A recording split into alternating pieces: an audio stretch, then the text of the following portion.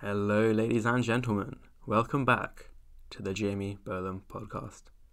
My guest today is all-around legend and Calisthenics YouTuber, Ashton. His YouTube channel, called Ashton Fitness, has more subscribers than the population of Greenland, which is mad, and millions of views, which is fantastic, as I consider Ashton one of the best Calisthenics YouTubers out there. His Instagram is at Ashton_fitness_official. Now, I owe Ashton so much, and he really transformed my life and that of many of my friends, and did so before we even knew he existed. That is because he is the founder of my beloved Exeter University Calisthenics Society, aka CalSog, which I presided over with an iron fist in my second year of university, and where I have made many of my closest friends. Ashton previously studied English at the University of Exeter, and beyond calisthenics is an insane guitarist, a big fan of metal music, and a mean rollerblader to boot. Join us today on a deep dive into a variety of topics, both calisthenics and fitness related, and not.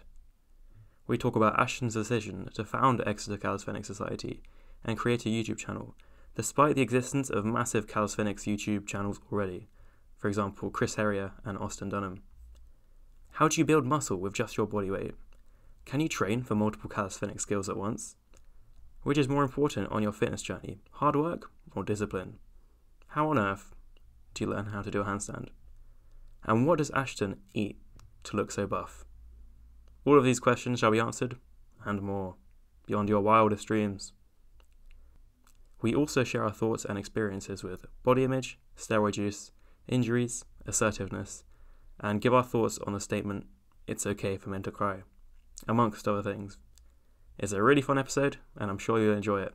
So, without further ado, I shall shut up, and you can hear me plug my social media. If you enjoyed this episode, please follow me on your favourite streaming platforms for more. So you don't miss out on anything due to algorithm madness, I have made a free email newsletter that you can sign up to at jamiebolam.substack.com.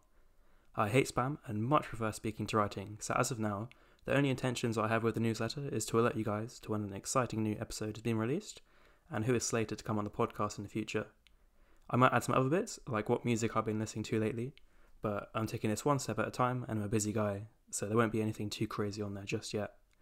You can also follow me on Instagram at jamie.a.bolam. Like the newsletter, I will just use this page to share updates on the podcast, but I might also share some calisthenics, some Latin dancing, basically anything that looks super cool, treating it like a public PR page for myself. So I would love it if you would give me a cheeky follow on there as well. Now, without further ado, I present to you, Ashton Sheriff.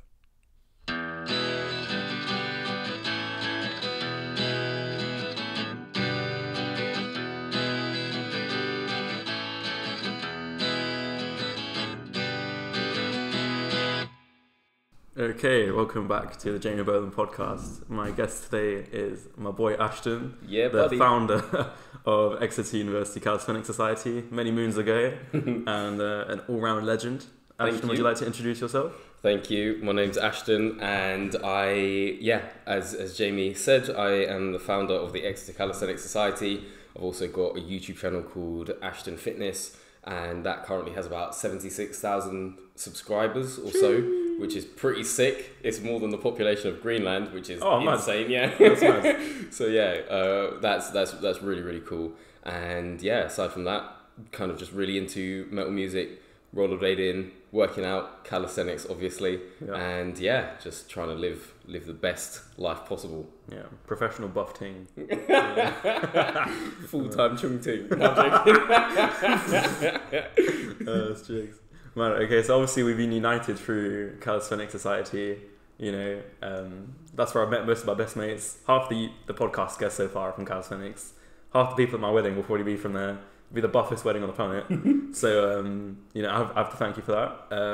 But yeah, what made you want to make a Calisthenics Society? And actually, what is Calisthenics for, some people will know, especially if they're mates with me, they probably will.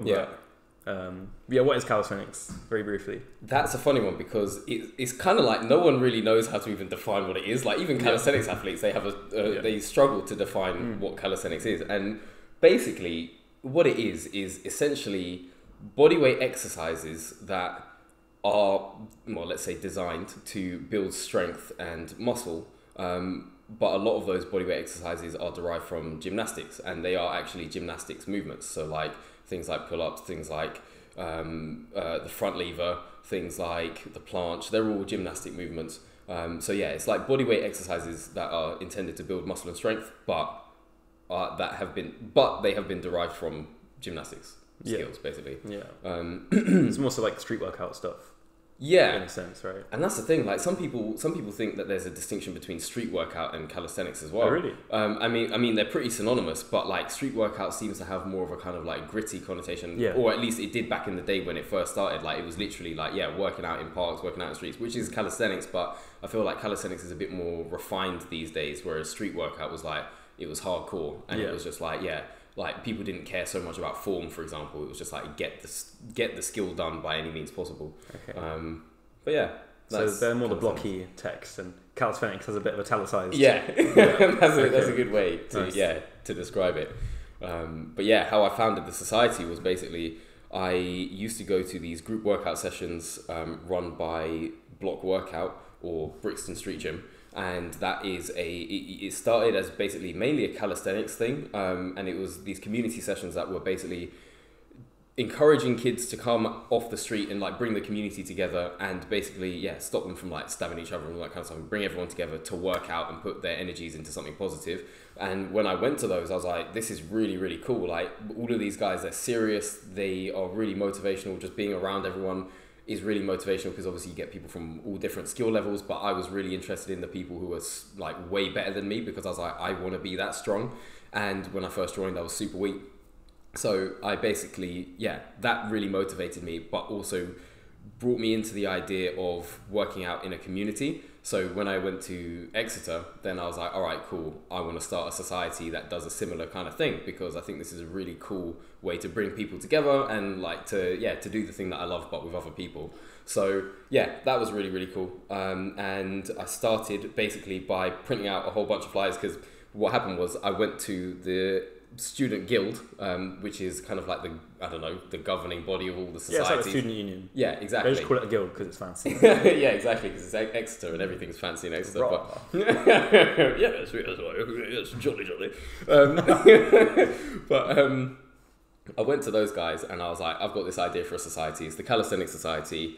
Like, here is my idea. Can I do it? And they were like, no, you can't, because it's too similar to the Yoga Society. And I was like, what? Like, that doesn't even make any sense. Like, clearly you don't know what calisthenics is, because if you did, you wouldn't even have made that comparison. But yeah, they rejected it. So I basically just said, fuck you. And I'm going to do it anyway. So I basically printed out a whole bunch of flyers, like maybe like 500 flyers, and went to the forum, which is like the main hub where all of the societies kind of get together during Freshers Week and advertise their society. And they have like nice desks and banners up and all that kind of thing. And that is obviously to attract loads of people, but I didn't have any of that because I was doing it unofficially, because the space was there to use. Like, there were bars up and there was a nice little space to do the workout stuff, but they didn't let me do it, so I was just like, all right, I'm going to do it anyway. So then I was just handing out flyers, just talking to people. I had a plank competition, and the main reason why I chose the plank is because it's a bit more accessible to both men and women. Like I originally thought about doing like a push-up competition to try and attract crowds, because the main thing was I wanted to try and do the role of the tables and the banners, because they're all like fancy and they've got the logos of all the official societies. I wanted to fulfill that role, but without having any of that. So I was like, how do I generate attention? And that was my idea. I was like, right, we're going to have a league table with the like person with the longest plank hold at the top, and etc, etc. So it was a plank competition. And I did that because, like, guys, if I did a push-up competition, it would have been too intimidating for a lot of the girls, because they would have been like, we're not, like, a lot of girls, they don't feel confident doing push-ups and stuff like that, especially in front of people. Plus, they're more leg dominant. Well, and a lot of girls are just more interested in working out their legs, so it's just legs, bumps and tums. That's exactly. Good. So it's like, they probably wouldn't be interested in that. And likewise, if I did squats, like, a lot of guys would just be like, squats, like, I can't be bothered. So I did a plank because it was a bit of a neutral thing, and it was great at drawing crowds. Like, it was amazing. We had one guy who held the plank for literally like 13 and a half minutes, which was insane. That's mad. Yeah, That's it mad. was nuts. And we were outside the forum, and it like drew the biggest crowd out of any society. Like, it was nuts. Yeah. So that was really cool. And yeah, so that's how I built the attention. And then we held the first session one day, and it went really well. Like, it was great, massive turnout. And yeah, from there we just like, obviously the first session is always like massive turnout, and then after that, then it kind of trickles out because people just want to try it because it's a taster session, which is fair enough. But then yeah, eventually like we had our core little group, and yeah, we just built it from there basically. Yeah, nice. So yeah, that's something we always, everyone experiences when they make University of Society, is you have loads of people coming for us this week, at least hopefully. I remember in my first year, I think we had, I don't know, there was one year we had like, we were expecting maybe 30, and we had like 60 people show up. So it was so much, we were just shitting ourselves. We had to like redo our entire plan on the spot because there were so many people. And then over time, it does trickle out. So how do you go about retaining people? Obviously you have to accept that some people will just not show up. Yeah. But, obviously for anyone who has made it a society, and then your numbers start to drop after the initial spike. You're always like, oh my God. Like, so how do you go about processing that? And well, I accepted that as an inevitability anyway, because I knew that was going to happen. But also in terms of retaining people, I tried to make sure that I was as attentive and encouraging as possible, because that's really important, especially for people who haven't done anything like calisthenics before. They need to feel like they're being looked after, and they need to feel like they're in safe hands, and they need to feel encouraged, like, because calisthenics is intimidating. Like, if you can't do push-ups and you can't do pull-ups, you're kind of like, oh God, I'm so weak, like I can't do anything. So if you have the right nurturing encouragement, then it will stop you from spiraling into a mind state where you're like, oh God, I'm too weak for this, I can't do this. But if I'm kind of there and I'm encouraging people and I'm like, right, it's cool, like you can do one, at least you can do one, that's brilliant, that's a start. And then I can show them how to modify it. So if they can only do one push-up, then I'll be like, right, you can do them on your knees now, and then you can do a couple more, and then build up over time. And then that's kind of, I was just making sure to be very encouraging and attentive to the people who were there. Absolutely. I think that's what I really enjoyed. It's such a wholesome environment. Yeah. Like, I think people have this idea about the gym, and everyone's like, oh, they're going to be buff and nasty, and, the big guy's going to steal my protein shake and take my spot on the bench press. And steal my girl. Exactly. But, like, everyone's just there trying to get buff. Yeah. And it's such an uplifting environment. Yeah. And, it's so important to be encouraging. Yeah. Especially because with calisthenics, you can make it as easy or difficult, as you might need. Whether that's knee push-ups or I don't know, a knee plank or whatever it is, like you can make it as easy as you want. Exactly. Which a lot of people don't. It can be intimidating to see someone do a full plunge. Yeah. 360-degree backflip, kick, whatever. But, we all started out somewhere, and you can use it as inspiration instead of being intimidated. Exactly. Exactly. And a lot of people, unfortunately, like they will get intimidated and it will put them off. So again, that's why I was just trying to be encouraging and just be like, this is normal. Not everyone could do. I couldn't even do 10 push-ups when I first started. Like, I remember being in my room thinking, what the fuck? I'm so weak. I can't even do 10 push-ups. But for some reason, it didn't deter me. I was just like, right, the only solution is I have to get stronger, obviously. Because it's like, how can I not be able to do 10 push-ups? This is bullshit. And like when I first started doing pull-ups, I can't even remember how many I could do. But it definitely wasn't it probably wasn't even like 3. Yeah. So again, it's just giving people the encouragement. And if you've got no one to encourage you, then you just have to do it yourself somehow. And whatever motivates you. It was girls that motivated me at the beginning. So it is for many people. It is for many. So yeah, I was just using that as fuel. And I was like, right, I want to look good. So this is driving me to increase the reps, increase the weight, everything else, and build the physique. Yeah.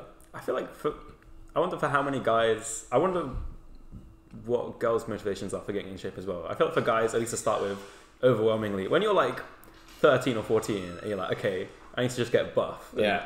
I just want 6 packs and that's kind of it. That's your goal when you're like 13 or 14 or whenever you start working out. But I don't know. I wonder how many start with girls as a motivation. And then it kind of evolves. For me, at least, start with you're like, okay, I want to look good, have a 6 pack. Yeah. Not that anyone's going to really see it when you're 12. But then for me, I also started watching. I watched Game of Thrones. Yeah. And I saw Halfdor Bjornsson. Okay. And I started watching all the strongman, and that inspired me as well. Yeah. Not because I didn't care about the girls at that point. I was like, these guys are buff and they're cool. I like seeing what they do. Yeah. Moving cars around. And I was like, I want to move a car around. That sounds cool as well. But I don't know. What were your motivations then? And how did they evolve over time? Well, because I think any motivation is good enough to get into the gym. If it gets you in the gym, it's good enough. I heard you say that in the podcast with Nick, and that's truth. Like, use anything as long as it gets you in the gym. Because the thing about once you step foot in the gym, or once you step foot into the calisthenics park or whatever, you will change your life for the better if you obviously stick with it. And I don't know a single person who has begun working out who has regretted it. Like everyone who's worked out and has improved their physique have drastically improved their lives as well. So it's like, anything, even if it's like, oh God, someone broke up with me and I want to like get revenge or whatever, fine. Like, do it, as long, because you're funneling your positive energy into something that's, you're funneling your negative energy into something that's positive. And ultimately that's a good thing, rather than spiraling off and funneling your negative energy into something negative. Because you can like CrossFit. Trust me, what are they pull-ups about? But you can. There are two paths. You can either funnel the negative energy that you've got into something that's gonna build you up, and you can use that negative energy as fuel, or you can use the negative energy, spiral off in the other direction, and then you start taking drugs and you start like banging loads of alcohol and you just get like mad, just like, you become a bum. And that is the more favorable option, is to improve your life if you can, and use that energy into something that's constructive. So the gym. So again, in terms of, because the original question was, what was my motivation? What was your motivation? My motivation initially was girls. I wanted to look good for them, and then eventually it changed to, when I started getting into calisthenics, I was like, I want to learn these cool calisthenic skills, because I saw the Hannibal for King video, and I was like, this is sick. Like, I've never seen anything like this. So it changed from wanting to look good for girls to, actually I genuinely want to get better at this very niche thing, which is calisthenics. And it wasn't big at the time. It was very niche. And so then it changed to that. And then when I started kind of teaching people in the society, then I was like, okay, my motivation changed again. Now I genuinely want to help people. And then again, when I started my YouTube channel, I was like, I'm doing this because I genuinely want to help. So that's the evolution of the motivation. Yeah, I'd say that's similar for me as well, actually. I think especially if you're in a leadership position, you're doing something, like, oftentimes you can feel it's like thankless work or something. But when you see people getting buffer, we had one guy, I always mention Marco, he's our miracle child. When he first came to the society when I was president, he couldn't do a knee push-up. He couldn't do anything, right? Mad. And I was scared, because I was like, I can't think of anything for this guy to do, like, the barest minimum he was really struggling with. But he kept on coming to our workouts, twice a week. The only time he'd missed it was to train for a half marathon. Yeah. And like, now he's buff. He's so buff. He's huge. Like, this is what we our joke last year was, he's just going to get buff enough to just take over the committee. Like, he's like the Hulk. He's huge. Good. And that was really like beautiful to see. But then also when people do thank you, like when I went to help out with Freshers Week this year, I graduated from Exeter, but went down to my mates, helped out, and hearing people say, before I left, like, oh, Jamie, like, calisthenics changed my life. Like, yes. You know what I mean? Like, get buff, get in shape. I've made great friends. Like, I started crying. I was like, fuck you, man. Like, I'm literally about to go. That's beautiful. But it's beautiful, and it all pays off. I love that. Yes. And it's such a nice motivator, and they all stack on top of each other, Of course, we still want to look buff. Yeah. For ourselves, but also, to be attractive. Yeah, exactly. And of course we want to do it because we want to do cool skills, but all these motivations stack on top of each other as well. Yeah, yeah. And why is it that you thought, why do you think that Marco stuck with it? Because for most people, they would have given up. If they couldn't even do the bare minimum, they would just be like, do you know what? Fuck this. I'm not doing this. So why do you think he stuck with it? I don't know. I mean, I need to ask Marco myself, but I think if I had to insert myself into his mind, let's channel the spirit of Marco. Yeah. Everyone hold hands. Light some candles. I guess you can only go up. Yeah. You know, especially if you're at the very beginning of your fitness journey. Like, there's only one way to go, you know, and there's only one way to do it. You know, and if you can imagine yourself getting stronger and you start to see results, you just have to trust the process, you know, and you have to realize it's going to take some time to get better. You know, you are going to suck when you start something new. So I guess, just knowing that it will pay off and just having faith in the process would help you stick with something. You know. And some people don't suck. Like, this is a really interesting thing that I've noticed. As in, and I'm not saying that Marco suck. I'm just saying, like, because you said when you start, you're gonna suck. But the interesting thing, what I've noticed is, because I've got a couple of like calisthenics for beginners videos on YouTube, and a couple million views right there. Ladies and gents, check them out. One of them's got 3 million views now. It's insane. But yeah, like it's very hard to define what a calisthenics beginner is, because the range of ability in that beginner range just varies so wildly. Like, do get some people who literally can't do any push-ups even on their knees, and then you get other people who have never done calisthenics before, but they can somehow do 10 push-ups. So it really depends on the person. I think a lot of people, for most people, it will be a struggle when you first start. But if you know that, and you just know that eventually you will get stronger if you keep continuing to just do it, then you'll get over that, and soon your main workout will become your warm-up. And that's a piece of advice that is really, like, that motivated me a lot, because I remember when someone first told that, I wish I could remember who told me that, and I think it came from Block Workout, actually. Some guy at Block Workout must have said that. But I remember when he said that, I couldn't even conceive of how that would be possible, because I was like, flipping hell, like, how could this, what we've done today, be my warm-up one day? And like, it does happen. Like, you just get stronger. So it's very possible. Do you think, is there obviously, I mean my belief is that you can tailor calisthenics to anyone. You know, I've seen it done. They say, you know, equipment free. That's with the caveat of you need a pull-up bar or something, or something to suspend some pulling apparatus, like some rings or something on, ideally. But do you think, is there a point, let's say if you're like morbidly obese or something, everything's going to be way harder. Do you think, is there a point at which you need to lose weight first before you do calisthenics? Or what do you think? Potentially. If you were like... Potentially. Huge.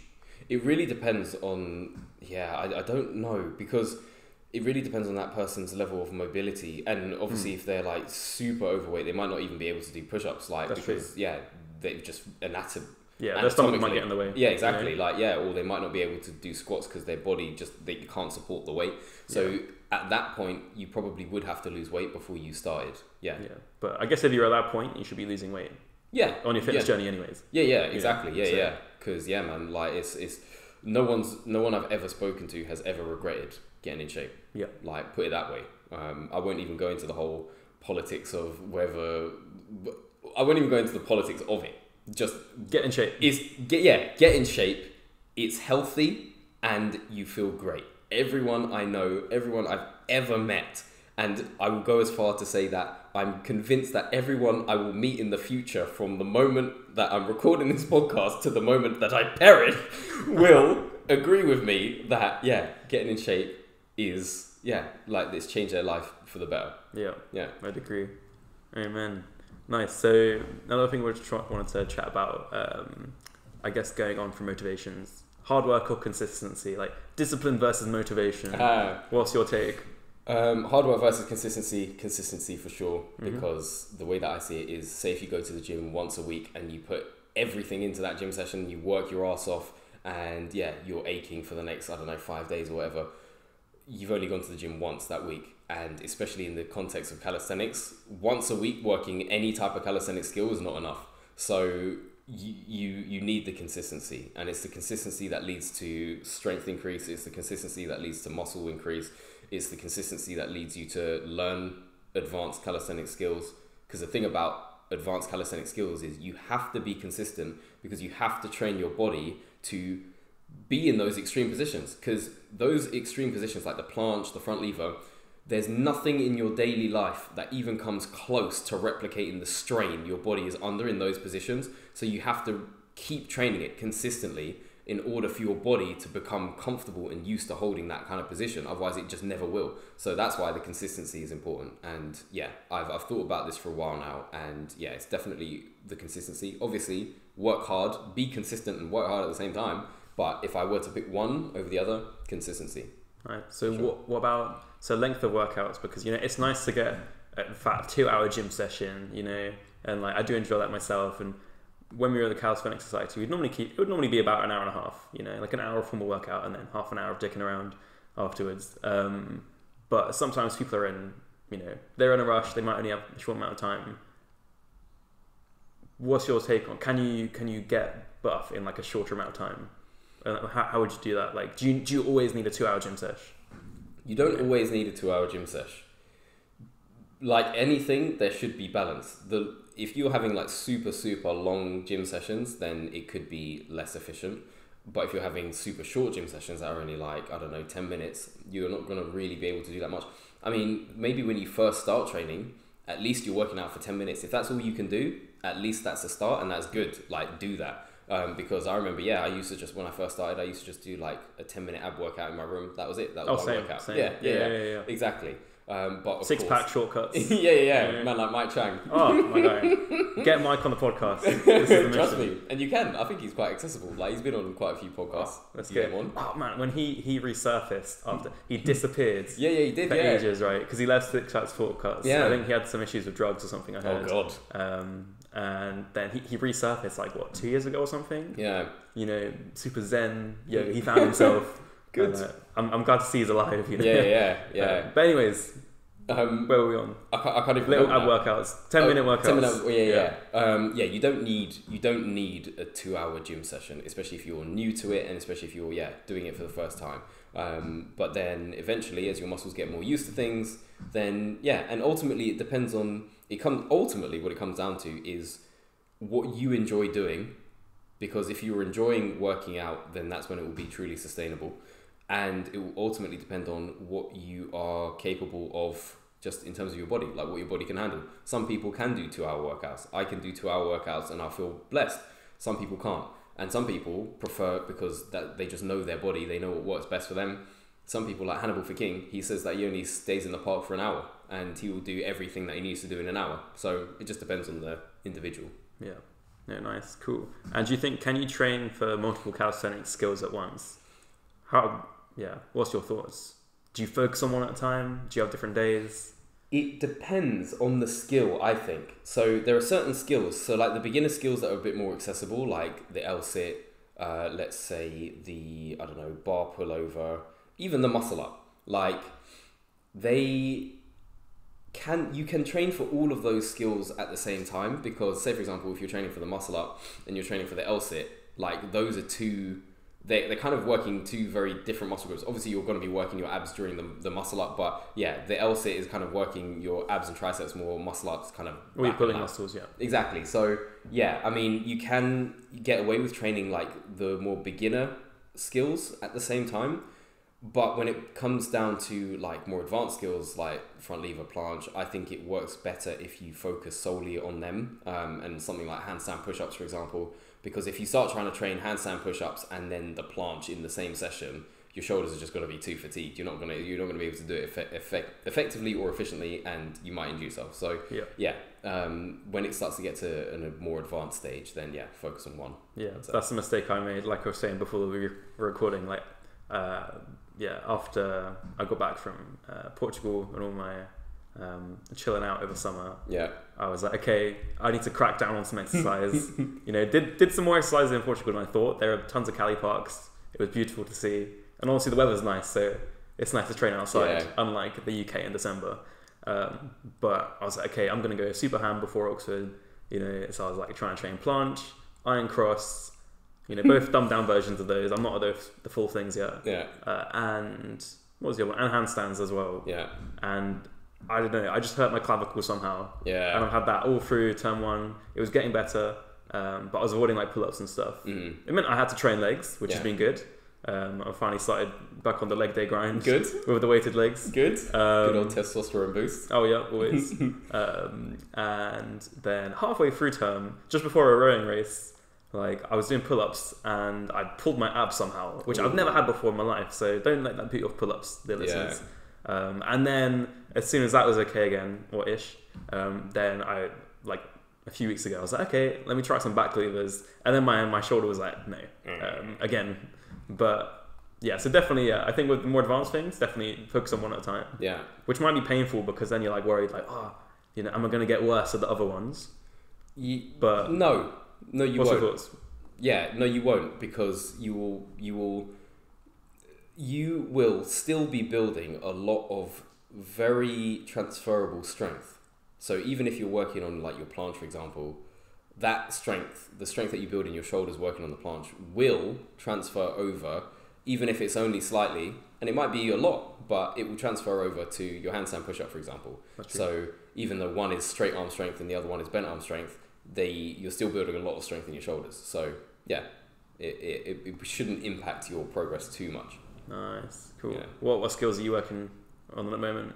I am working on getting my back lever back, because I haven't been able to do anything like that for a while, because I've been going through a shoulder injury two shoulder injuries back to back for the last, I don't even know how long this has been going on for now, 3 to 4 years maybe. So yeah, I haven't been able to do anything like super advanced, so I'm just getting my back lever back. Started working on it for the first time a couple of days ago actually. Nice. So yeah, that would be cool to get that one back.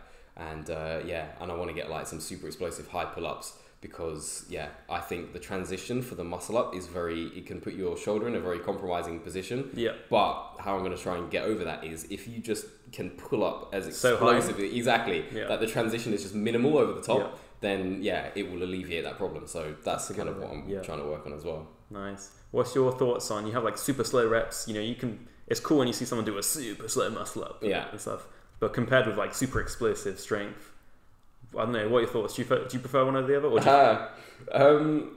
I prefer, it really depends. Okay, it completely depends on the form and the execution. If you're doing explosive reps and the form's whack, then I have no time for it, because it's just like, well, of course you can like pull yourself up super high and super explosive on the pull-up bar, because you're yanking your knees up, you're generating all this momentum with your knees. But if you're doing that super explosive stuff and your legs are completely straight, like say if you're trying to do like an explosive pull-up or an explosive muscle-up and your legs are dead straight, then that's super impressive. That's hard to do. Most people, they can't do that. Whereas with slow stuff, I find that very impressive. And if I had to pick one, I'd probably pick slow is more impressive, because it requires you can't cheat that. That's like true. You can cheat explosive stuff with momentum, you can cheat explosive stuff with bad form, but you can't cheat slow stuff. So yeah, and that's why I love Hannibal for King, because he's like the king of slow stuff. Like he's got one in that legendary video that basically like started calisthenics essentially. He's got one scene where he does like this, he's in between two very low benches on the ground, and then he like lowers down into this front lever, but he does it so slowly and with such control, and kind of like does this like funny little body shimmy down into the front lever. It looks so sick, and I just love that control. So control and slowness I think is very admirable. Nice. I think when you're going into things like handstand push-ups, like then it turns back into strength, but a handstand as it is more of a balanced thing. So how do you go about, that's one thing I'm focusing on a lot. I want to try and get my freestanding handstand consistently. And then so I can start doing freestanding handstand push-ups and stuff. But how would you go about training handstands? Because it's something that's also very accessible to everyone. Yes, like when you're in gymnastics club, like you don't need to be super strong to do a handstand. No, you just need good body awareness. Well, I would go about doing it. A lot of people are scared of falling, so you need to conquer that fear first if you have that fear. So the way to do that would be just to practice up against a wall, and that way at least you're guaranteed you can do it confidently, knowing that there's no way you can fall forward. Like unless you're some kind of unless you figure out how to master quantum time and your atoms, and you can just dissolve yourself through the wall, like you're not going to be falling through that wall. So it's like you can start off by doing stuff like that, but some people are not even strong enough to hold themselves up against the wall. So what do you do then? Well, work up the strength by doing like push-ups, pike push-ups, that kind of thing. Work up slowly through that, and then you can work on getting up against the wall. And then once you can do that, just work on trying to you bring one leg off the wall first, and then you bring the other one to join it, and then you can practice holding that, and then that way again you've got the wall to focus to stop you from falling forward, and then eventually just start trying them freestanding, and do like reps of you just do confidence reps. Like, I can't remember what I called them in one of my Kick-ups? tutorials. Yeah, handstand kick-ups, that's it. Yeah. So yeah, you just start off, you don't even try to hold the handstand initially. You just get comfortable just kicking off the ground, feeling what it feels like to be in that vertical position. And then once you get comfortable doing that, then you start trying to hold it. And then eventually, obviously you're not going to do it first time. So then you basically just have to keep on doing it until it becomes easier and easier. And then as you kick off the ground, you just slow the acceleration until you reach that center point. And then, yeah, you just balance there and then you got it. And obviously there's a bit more technique, but that's why you check out my YouTube tutorials on Ashton Fitness. I do rate them. I really recommend them to people because I mean, obviously you're in the room with me as well. And I do like, I like you, so I'm going to gas you up anyways. But I do find them honestly just very they're so informative as well. Because sometimes you can watch, the two big dogs in the calisthenics YouTube sphere would be Chris Harrier and Austin Dunham. Yeah. Back in the day. Yeah. And I don't know, I haven't kept up with them much now, but they're still around. Yeah. But sometimes mad respect to they started the YouTube stuff. And there's Hannibal for King as well. Yeah. Even before them. Mm-hmm. But sometimes you'd watch a Chris Harrier video and it'd be burpees or something, and okay, I can do that. Yeah. And the next exercise is a one-arm planche or something crazy, and I was okay, I can't do that. Whereas you break them down, all the moves really well. I've been learning handstands using your videos as well, which is why I asked about handstands. And during lockdown I was following along with your leg workouts and all the other stuff. But when you do have such let's say you've got titans like Chris Harrier already with loads of calisthenics content on YouTube, and other people like that, what made you make the YouTube channel? So, because some people would see that and be like, oh, there's no way, there's already the calisthenics guy on YouTube, exactly. What can little old me contribute? Well, that's the thing. So back then, the two top dogs were definitely Chris Harrier and Austin Dunham, but it was still a very small and niche thing when I decided to do the channel, and that's also why I got involved, because I was like, okay, well, I'm not as big as those guys, but there is still a lot of space for calisthenics to grow, and especially on YouTube there isn't that much competition, because to get to the level where you can teach it confidently takes a long time, and a lot of people don't get there basically. So it's I started it because of that, but I genuinely wanted to help people, so I started it mainly to help. I did, regardless of whether people saw it or whatever, I was I just genuinely want to help people, and that was the main thing. And in terms of carving out my own niche, I'm so glad that you said that they're informative, the videos, because absolutely, that is my niche. I've got a degree in English literature, and I'm a copywriter. That's my full-time job. So when it comes to expressing and conveying ideas and conveying things in a clear and concise way, I'm good at that. So that is how I decided to carve out my niche, because I was I'm never going to be as I could be, but I'm not as big and shredded as these guys. I'm not as strong as these guys, but what I can do, which they could do better, I'm not going to criticize them and say that they don't do it well, but what they could do better is convey their information in a much more accessible way. And that's where I chose to dial in and find the niche. And you get loads of people from different countries. They're wow, the way that you explain these concepts is so clear. I understand you more than other people. And that's exactly what I want, because I think it's really important when you're teaching people calisthenics skills. The risk of injury, the risk of all these kinds of things is so high that it's just you have to be, if you're telling people how to do a thing and it's potentially dangerous, make sure you're telling them how to do it in the right way. And that's what I really care about. So that's my kind of niche. I just present information in a very clear, accessible and easy to follow way. Nice. So I want to pick up on that. You said high risk of injury. I think it depends on what you do. Generally I found, I was a younger, dumber gym bro, back in the day when I was doing weights. I was 16, but so maybe that's part of it as well. But I do find I generally have had way fewer injuries doing calisthenics than with weights, until the summer when I just really went too ham on all the shoulder stuff, with the more advanced stuff. But what are your thoughts on risk of injury in calisthenics? If you're doing freestyle stuff and you're flipping around the bars, then obviously, because these calisthenics guys are crazy. They're doing it on concrete or like just out in a park, Yeah. no crash mats. Yeah. You're going to hurt yourself doing 360s and They're stuff and hardcore. falling off. Have you seen those dons in Russia like doing all that? I'm thinking mate, you're doing mad. that on not only just hard concrete but like Ice. snow hardened Yeah, concrete, like ice It's hardened. crazy. It's nuts. But apart from that, I've generally found it to have a relatively good not being injured rate. Good. So yeah, I don't know what's your experience. Yeah. And what are the most common injuries that people can avoid? when it comes to calisthenics and just building a physique and all that kind of stuff, I don't really tend to focus or specialize on injuries. So I'm not going to sit here and pretend to know what all of the... Just in your own experience. I mean, what I see a lot of is shoulder injuries.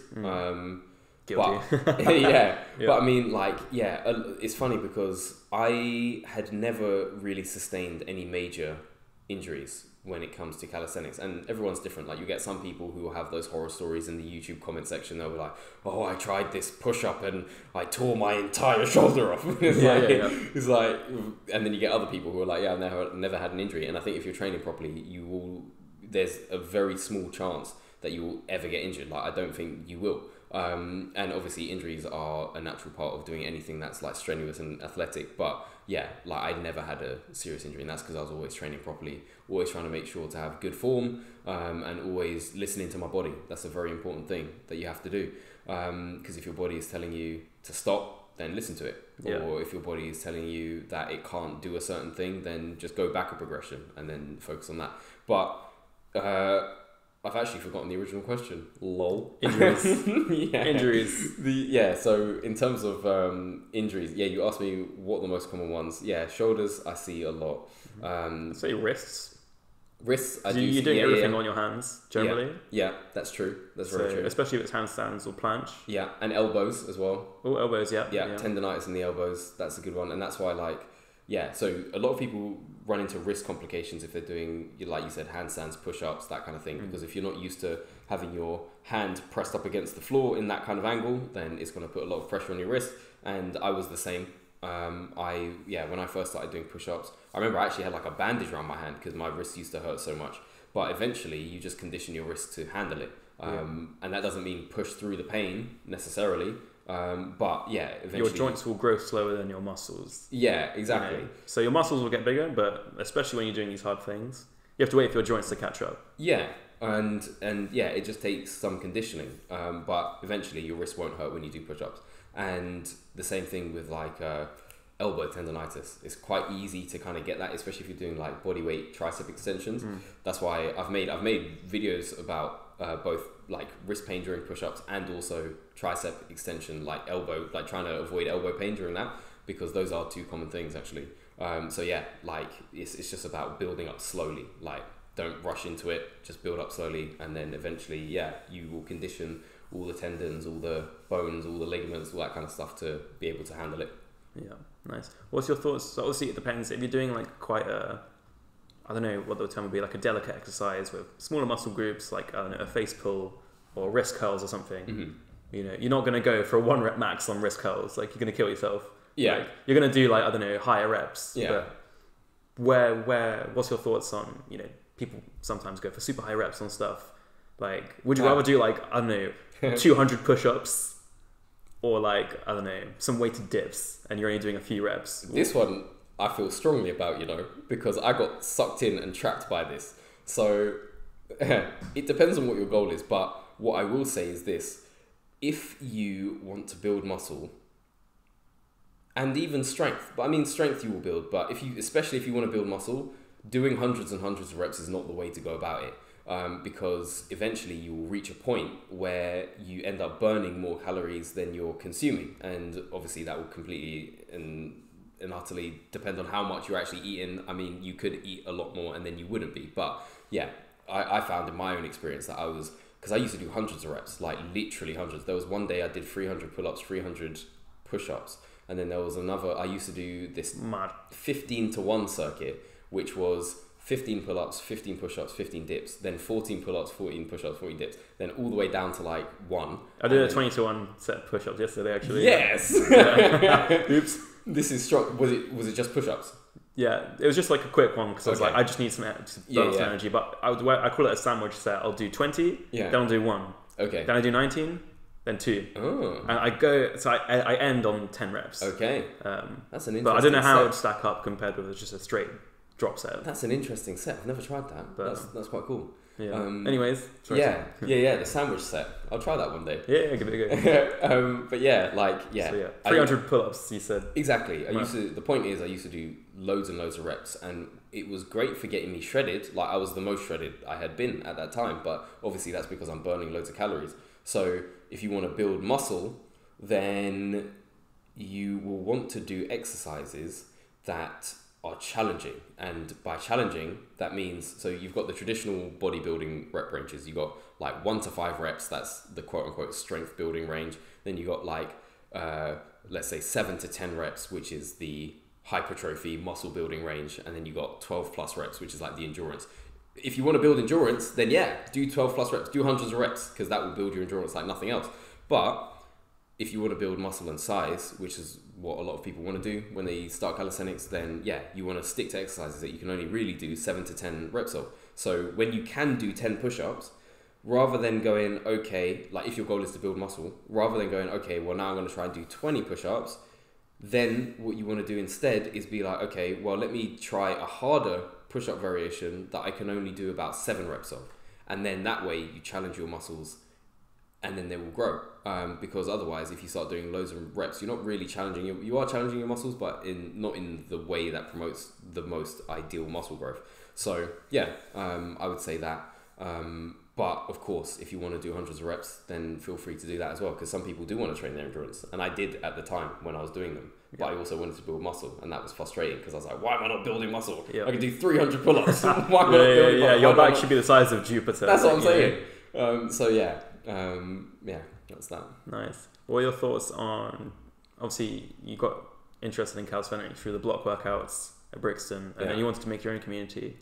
And that's the real joy that I've found, is the friends I made through working out, as well as getting buff, but working out with your friends is a real joy. What are your thoughts on working out alone versus, with a community? I have been trying to figure out which one I prefer for years, and I really like them both.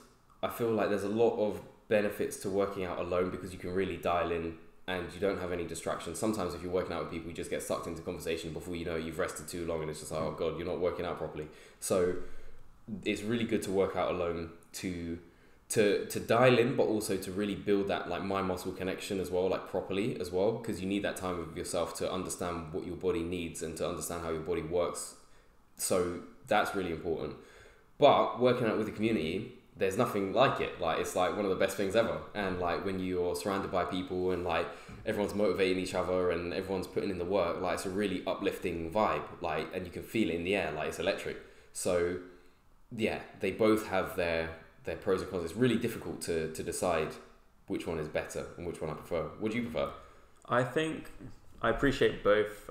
Like the points you made are very poignant. And since I've been at Oxford, I've just been working out by myself. And that's what I did when I was at the gym. I also treated a gym when I was in sixth form. There was a gym right next to the school. So I was also my social club. And like every time I went there, I was like, okay, I'm going to speak to someone new.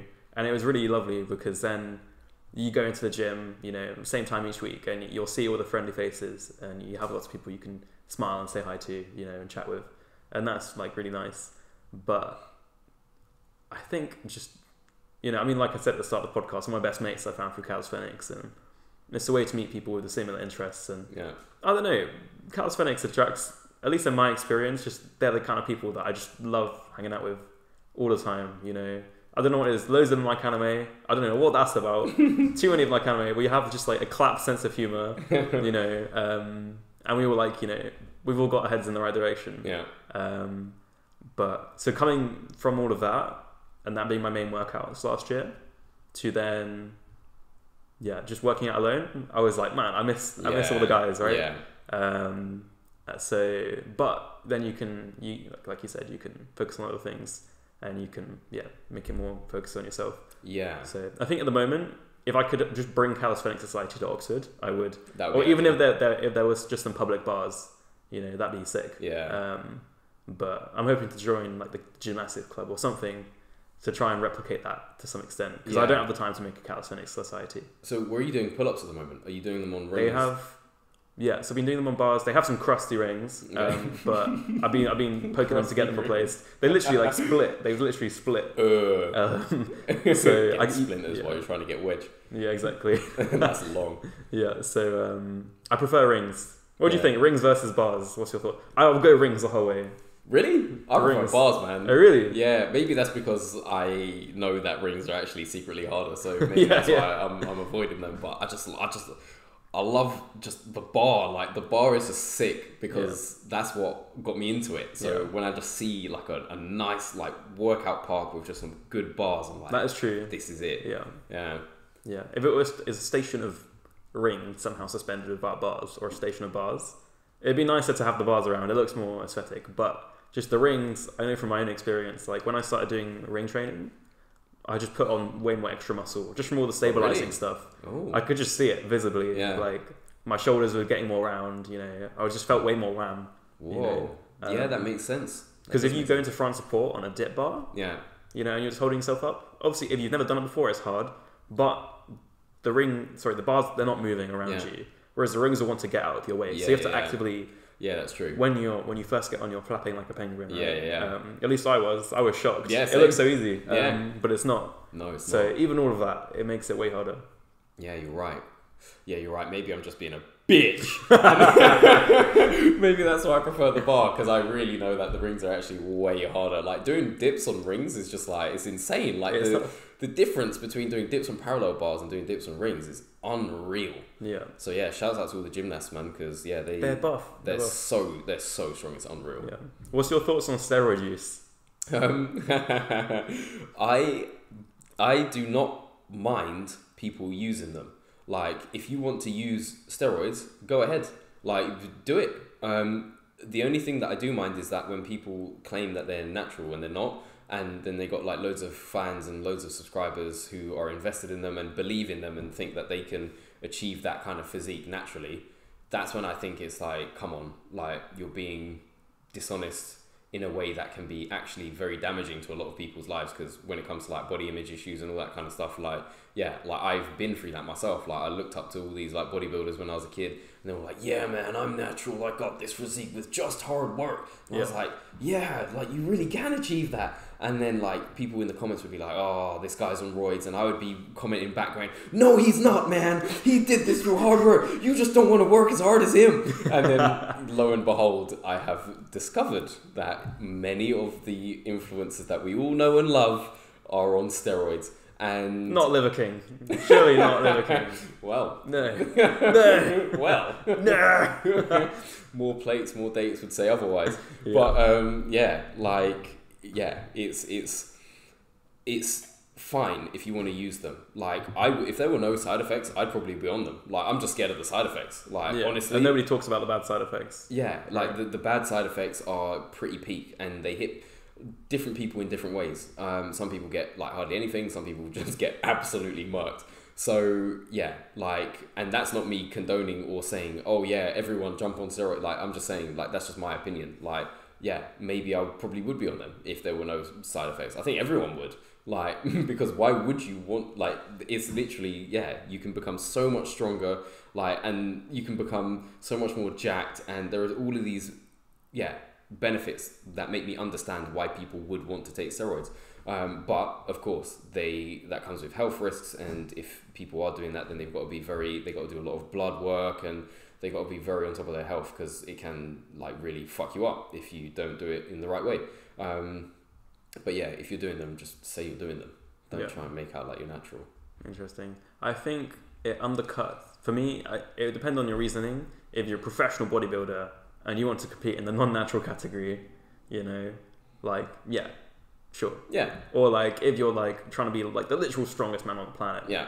Like, yeah, sure. But for your average Joe, like, I feel like the reasons why you take it, so you're undercutting the benefits of all the hard work and discipline. Not to say like, if you're like, Chris Bump said, obviously you're working hard. Yeah. Or anyone else, you're huge, you're working hard, you're also on steroids, but you are working hard, you die at some point. Yeah. Not bashing that. Yeah. But for your average Joe, like, I feel like, we live in a world of instant gratification, right? And it's like, I want gains now, and I want them like ASAP. And studies show that, compared to just working out and not taking steroids, or taking steroids and not working out, you gain more muscle quicker. Yeah. By just taking steroids and not working out, right? Yeah, I've heard about that study. Yeah, crazy. That's wild. But I feel like, it's all the mental benefits of, delayed gratification and, just working for something and knowing it's going to take a while. I feel like you can undercut yourself. So as your average Joe, I don't think it's necessary in that point. But then going on to body image is very interesting, because you might think like, I'm not complete. I don't feel happy with myself until I've got 12-inch biceps. Yeah. Until I get that one extra, and we're all guilty of this. I'm like, when you're pushing for the muscle up, you might be like, if only I had a muscle up, life would be great. I'd be the happiest man on the planet. What happens when you get that muscle up? You're like, you want the planche. Yeah, you want the planche. Yeah, you're like, is that it? Like, I need more. It's just more in the journey than the destination. Yeah. And once you get those 12-inch biceps, you're gonna quickly realize that, it's not gonna make you happy. So we kind of lie to ourselves in that sense, and we think that other people care when, like we said, motivations for a lot of guys when they first start working out is probably to become more attractive to ladies, or to guys if you swing that way, whatever. But it's to become a buff thing, right? But you'll quickly realize that you're gonna get way more compliments for the guys, and nobody really cares if you have 12-inch biceps, or if they do, like, they're either your rival bodybuilder or maybe you need to hang out with some different people. Yeah, and you're right, and I agree with the sentiment behind what you're saying, because it's very true. I do feel like we live in a very, what's the word? I don't want to use the word shallow, because, well, I'll use it for the purpose of this conversation, but we do live in a very shallow world, and people, like, as much as you say that people don't care, I feel like a lot of people do acknowledge it though, and whether or not they care about it, like, it doesn't like impact their lives necessarily, so maybe they don't care as much as like someone else, like, because I don't know, how do you measure how much someone cares about something? You could, there are many ways, but I feel like a lot of people do notice. They'll notice it. Yeah. But they're not going to be like, oh my god, Billy, you don't have 12-inch biceps, like, ew. Yeah, or exactly. if they are, then you shouldn't be hanging out with them. Yeah, exactly. Yeah. But what's your thoughts on body image? I think that everyone, actually, maybe I shouldn't say that, and not because I'm censoring myself, but let me just think before I speak. Yeah, take your time. Body image. I feel like a lot of the body image issues, as I've already said, are fueled by, for example, especially for men, are fueled by, a lot of bodybuilders go in, and even a lot of film stars. They take steroids to get in shape for a role, and they never say, I've taken a bunch of steroids to get in shape for this role. Yeah, it's just like, look at this actor's workout regime, and you're going to look like Thor. That's literally it. Yeah. I've seen so many workouts like that. And I think it's the dishonesty that creates a lot of body image issues, because I feel like if people knew that these guys were on steroids, they'd be like, right, okay, I might not look like them because I'm not on steroids, or like I'm not going to be able to look like that because I'm not on steroids. And that's not a defeatist thing. That will just help you to work within what's capable for you.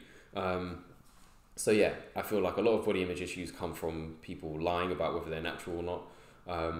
But I feel like people ideally should strive to feel good within their skin.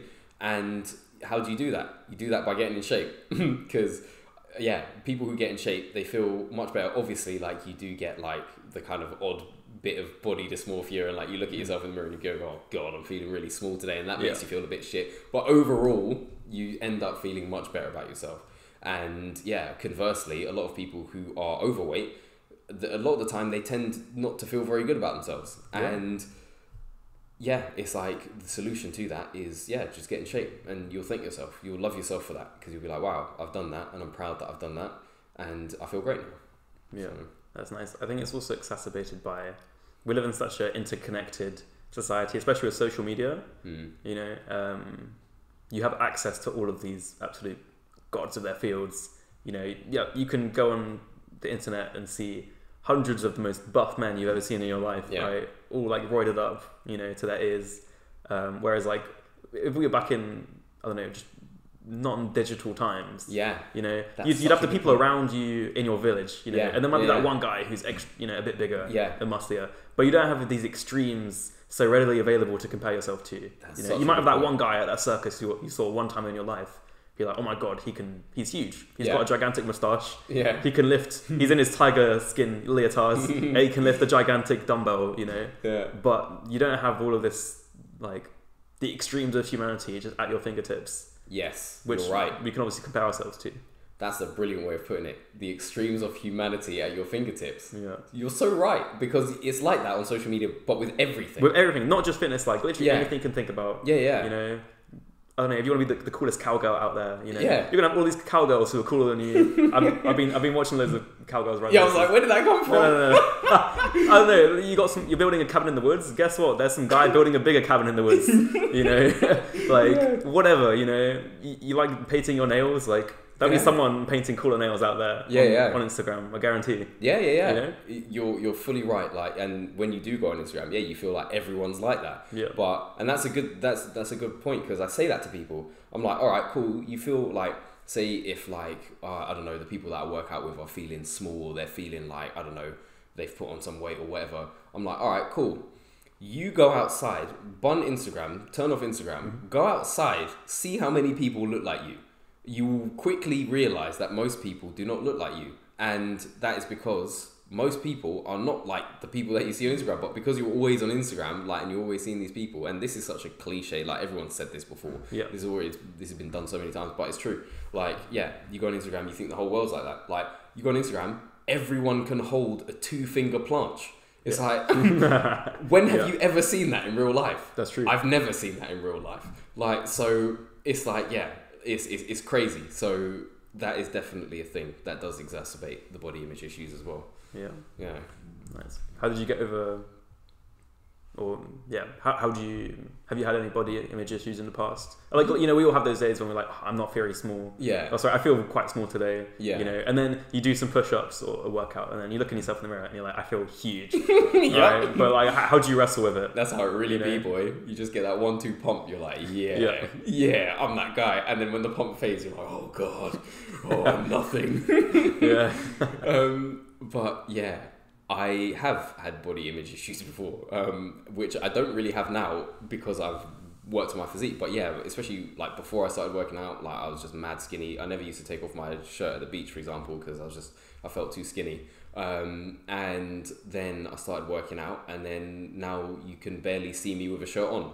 And Yeah, that's just that's because- facts. That's facts. Yeah. The first time I saw you skated up to Hyde Park shirtless, and I was like, "That's my guy." Standard procedure. Yeah. Yes, the shirtless. I thought you did like a skates. 360 spin as well or something. Like, it was sick. Yeah, and like that's I did have that. But even when I first started working out, like, and I started kind of getting more and more into building my physique, like, yeah, I just wasn't building all the muscle that all of these steroided up dons were telling me that I could build.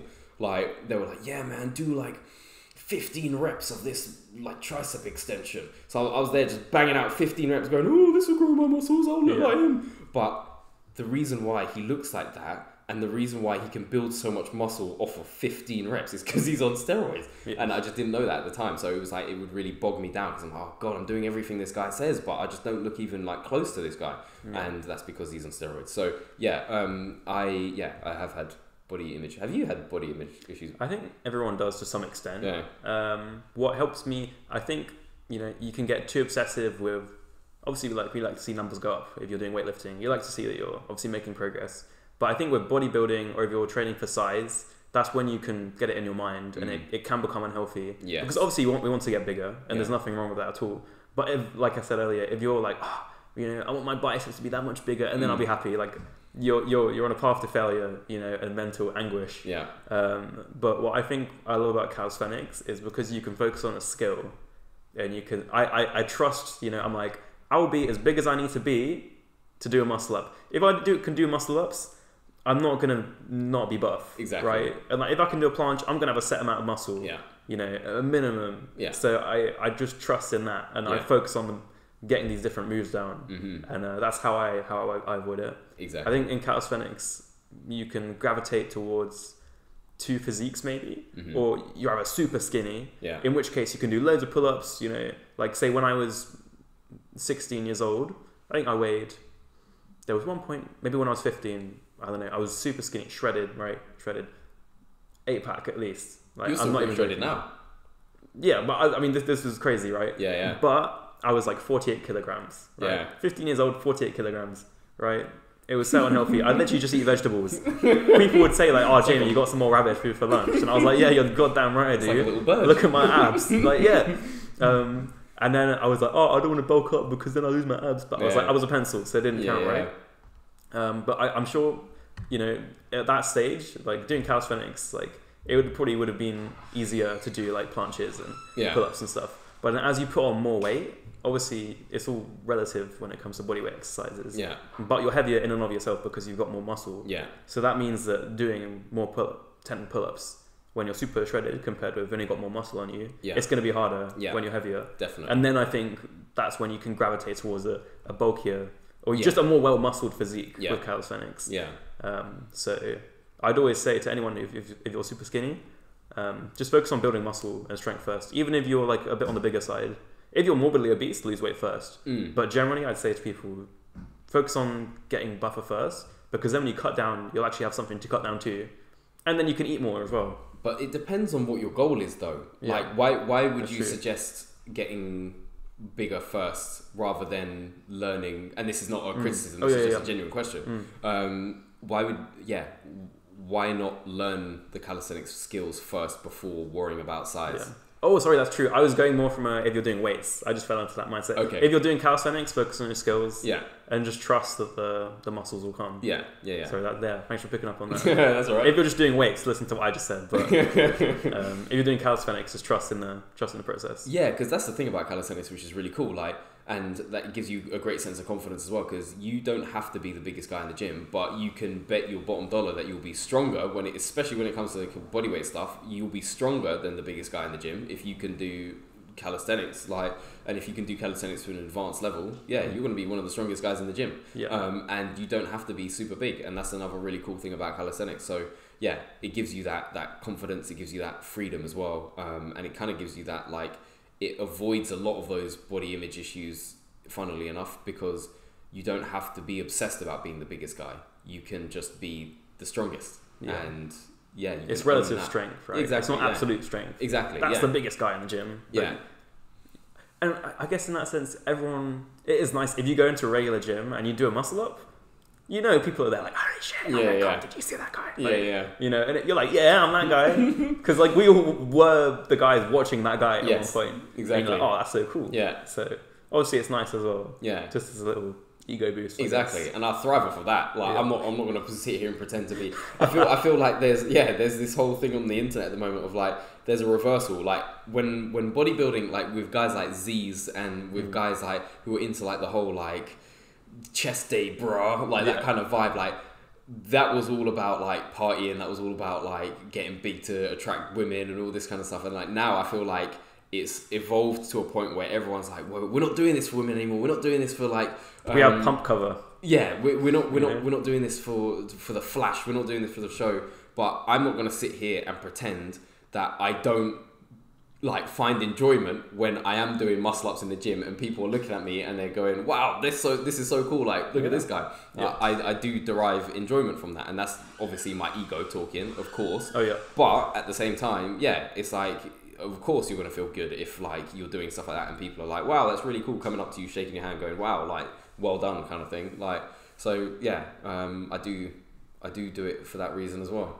I think as long as it's a cherry on the cake. Exactly. As long as it's not the main. If that's the main thing, you know, you need to find some fulfillment within. But as an extra bonus, it's fine. Exactly. Right? Exactly. Yeah. No, nice, cool. Another thing we wanted to chat about that you suggested as the cue. I chatted to my, sent it to Nick, sent it to Dom, sent it to my Rachel. Got their takes on it as well. Is you said the thoughts on the ideology and the term behind the statement. It's okay for men to cry. Bit of a side change, but what's your thoughts? Do you know what, Yeah. I've been through the whole spectrum, as in I've been through the whole, like, when I was at school, I went to a very rough school. And I'm not going to pretend like I was one of the roughest kids there, but I went to a rough school, and it was like you couldn't be emotional in that kind of school, because if you were, people would just rinse you, and they would actually fuck you up. Like, not even, I'm not talking like, oh, they would pick on you and call you names, like they'll just beat you up. And that was the kind of school that it was physically very violent. There were fights every day. People were getting stabbed outside the school. People getting robbed outside the school. Like, it was a mad school, but it was actually, ironically, one of the best times of my life. Like, it was just brilliant. Like, I loved the school that I went to. But the point is that you couldn't be soft. You couldn't be... So some people will say, oh yeah, that's toxic masculinity. Like, you're suppressing your emotions. You can't say how you feel. You can't do all this kind of stuff. But it's interesting because I then went to university, and then I got depressed. Like, I was going through depression, and that happened for various reasons. But I got really depressed, and then at the same time I kind of got depressed. Like, that was when a lot of these kind of like ideologies were kind of becoming a bit more mainstream about like, oh, it's okay for men to cry. It's, oh, you know, be in touch with your feelings. It's okay. And I was like, oh, maybe that is all right. Like, maybe I should start crying more. And like, so then I just kind of got into all of that. But what happened was, it made me completely impotent. And I'm not talking like physically, like I'm not talking about erectile dysfunction. That was still working. Oh, great. But what I'm talking about is like, just, it made me just so, I couldn't function. Like, I was just so miserable and sad, and just like, I just felt weak and pathetic. And I was being told that indulging in that was like a good thing. But really, I couldn't get anything done. Like, a lot of my workouts were fueled by kind of like, especially at the time, like anger and all that kind of stuff. But like, I felt like at least if I was like angry, which is apparently toxic masculinity, and it depends on how you channel that anger. But I feel like if you're channeling it into something that's good, then ultimately, yeah, like I felt like very testosteroned up, very angry at stuff. So I just take it all out on the weights, take it all out on my workouts. And that would fuel me. But when I started indulging in that whole, oh, it's okay for men to cry kind of thing, I couldn't work out in the same way. Like, and I couldn't achieve the same things that I wanted to achieve. I didn't have the same level of drive, because I just felt too just shit and impotent and just like, yeah, rubbish. So it was interesting to go through that. So now I'm on the other side of that. And now I think I've reversed my opinion on that. Of course, ideally, you shouldn't really be suppressing your emotions, because just basic psychology, if you suppress anything, it can like build up and bubble up and just like explode out in the wrong way. But at the same time, I do feel like there's a certain level of, let's say, stoicism, a certain level of kind of just like, yeah, like man up, brave it kind of thing that men should have. Otherwise, you're just not really going to get anywhere. Like, and you're not going to have the same drive. If you're always just sad, if you're always just despondent, you're just sitting in your room crying, you're not going to do anything. You're not going to get anywhere. So, yeah, that's my opinion on that now. Interesting. Yeah. Do you think that's also in your time when you were more in the, you know, crying a lot phase?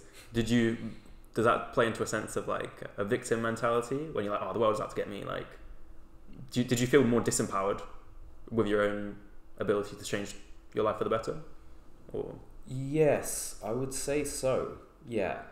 But I didn't ever really have like the super victim mentality, like the world was out to get me. I did at some points, for sure. But yeah, I definitely did feel very incapable and very just like weak and yeah, powerless basically. Yeah. Yeah. Interesting, nice. When I mentioned it to my mates, because it was really interesting that you thought of that as a cue, I was very excited to jump into it. We thought basically, I mean, you can always say it depends, you know, but we want something more than that. It depends. Yeah. Me and Dom came to the conclusion, or just from our quick chat, we were like, okay, situations in which it would be fine. You know, let's say you're at a funeral or someone's died, you know, and it's the appropriate time to grieve, cry, you know, let it out. Or if you're with the homies, you know, and you're with your friends and like, guys, I'm going for a rough patch, like, you know, going to the problem, you know, like you should be able to cry in front of your homies, you know. Yeah. But apart from that, like if it's a crisis situation, right? Let's say you're in caveman times and a bear has just mauled your homie in front of your eyes, right? And you've got your other hunting mates around you. That's not the time to burst into tears. Yeah. That's the time to like kick some ass and Exactly. like, man up, quote. Yeah. And then afterwards, once you're giving the burial, then you can cry. Yeah. Right. But there's a time and a place, you Yeah. know. So you give yourself that time to grieve. Yeah. But don't wallow in it too long. Exactly. You know? That's the key. Don't wallow in it. Like, Cry and then, yeah, if you You need gotta- to, if you feel like you've got to cry, then do it. Like, but don't wallow in it. That Yeah. it's when you start wallowing in it, it just sucks you down even further, and you just become too impotent, and you just can't do anything. no. Yeah, it's terrible. So yeah, I do believe there's balance, like anything. Like if you don't suppress off your emotions too much to the point where you just melt down, but also equally know, like you said, know the times when manning up, firm in it is the better solution and the more productive solution. Because you're not productive if you're being sad. Like you can't be productive when you're being sad. It's just too much of a negative emotional state to do anything in. So yeah. Nice. And then the other thing, what would your thoughts be? Let's say you're dating someone or you're in a relationship. At what point is it appropriate to cry in front of your significant other? Because I wouldn't say it all the time. Because I think it's interesting. That's one of the caveats Dom and I had. We were like, cry in front of the homies? Maybe not. Not saying you should never cry in front of your spouse. Yeah. Because I think that's bad. Yeah. I think you should be able to. But you shouldn't be doing it every day. Because that's going to be a major turn off. Like, you need to make your significant other feel safe and reassured. Yeah. That's one of your duties as a man. Yeah. This is an interesting one. You need to be the rock, right? Yeah, exactly. When all shit's going, Yeah. when a bear's entered your camp and your wife and kids are like, oh my god, no! Yeah. You can't be there like, oh, That's what I'm saying. Like, Yeah, you have to be like, okay, kick some ass, right? Yeah. Yeah. You might be able to, afterwards, once the bear's dead, you might be like, oh my god, that was really scary. Yeah. But, yeah. Yeah. Like this is an interesting one, and I find it okay. What I will say is, based on my experience, I have found that if you open up too much and if you are too emotionally vulnerable, it's kind of almost like the woman loses respect for you. It's really weird. Like, it's like you and this is not my isolated experience. Like, I've spoken to my friends about this. They've experienced the same thing. I even spoke to my dad about it because I was wondering, like, is this just like a me thing or what is this? So I spoke to my dad about it, and he said that that's the thing. Like, he's experienced that. I'd forward that. Huh? Yeah, I'd say so as well. Yeah.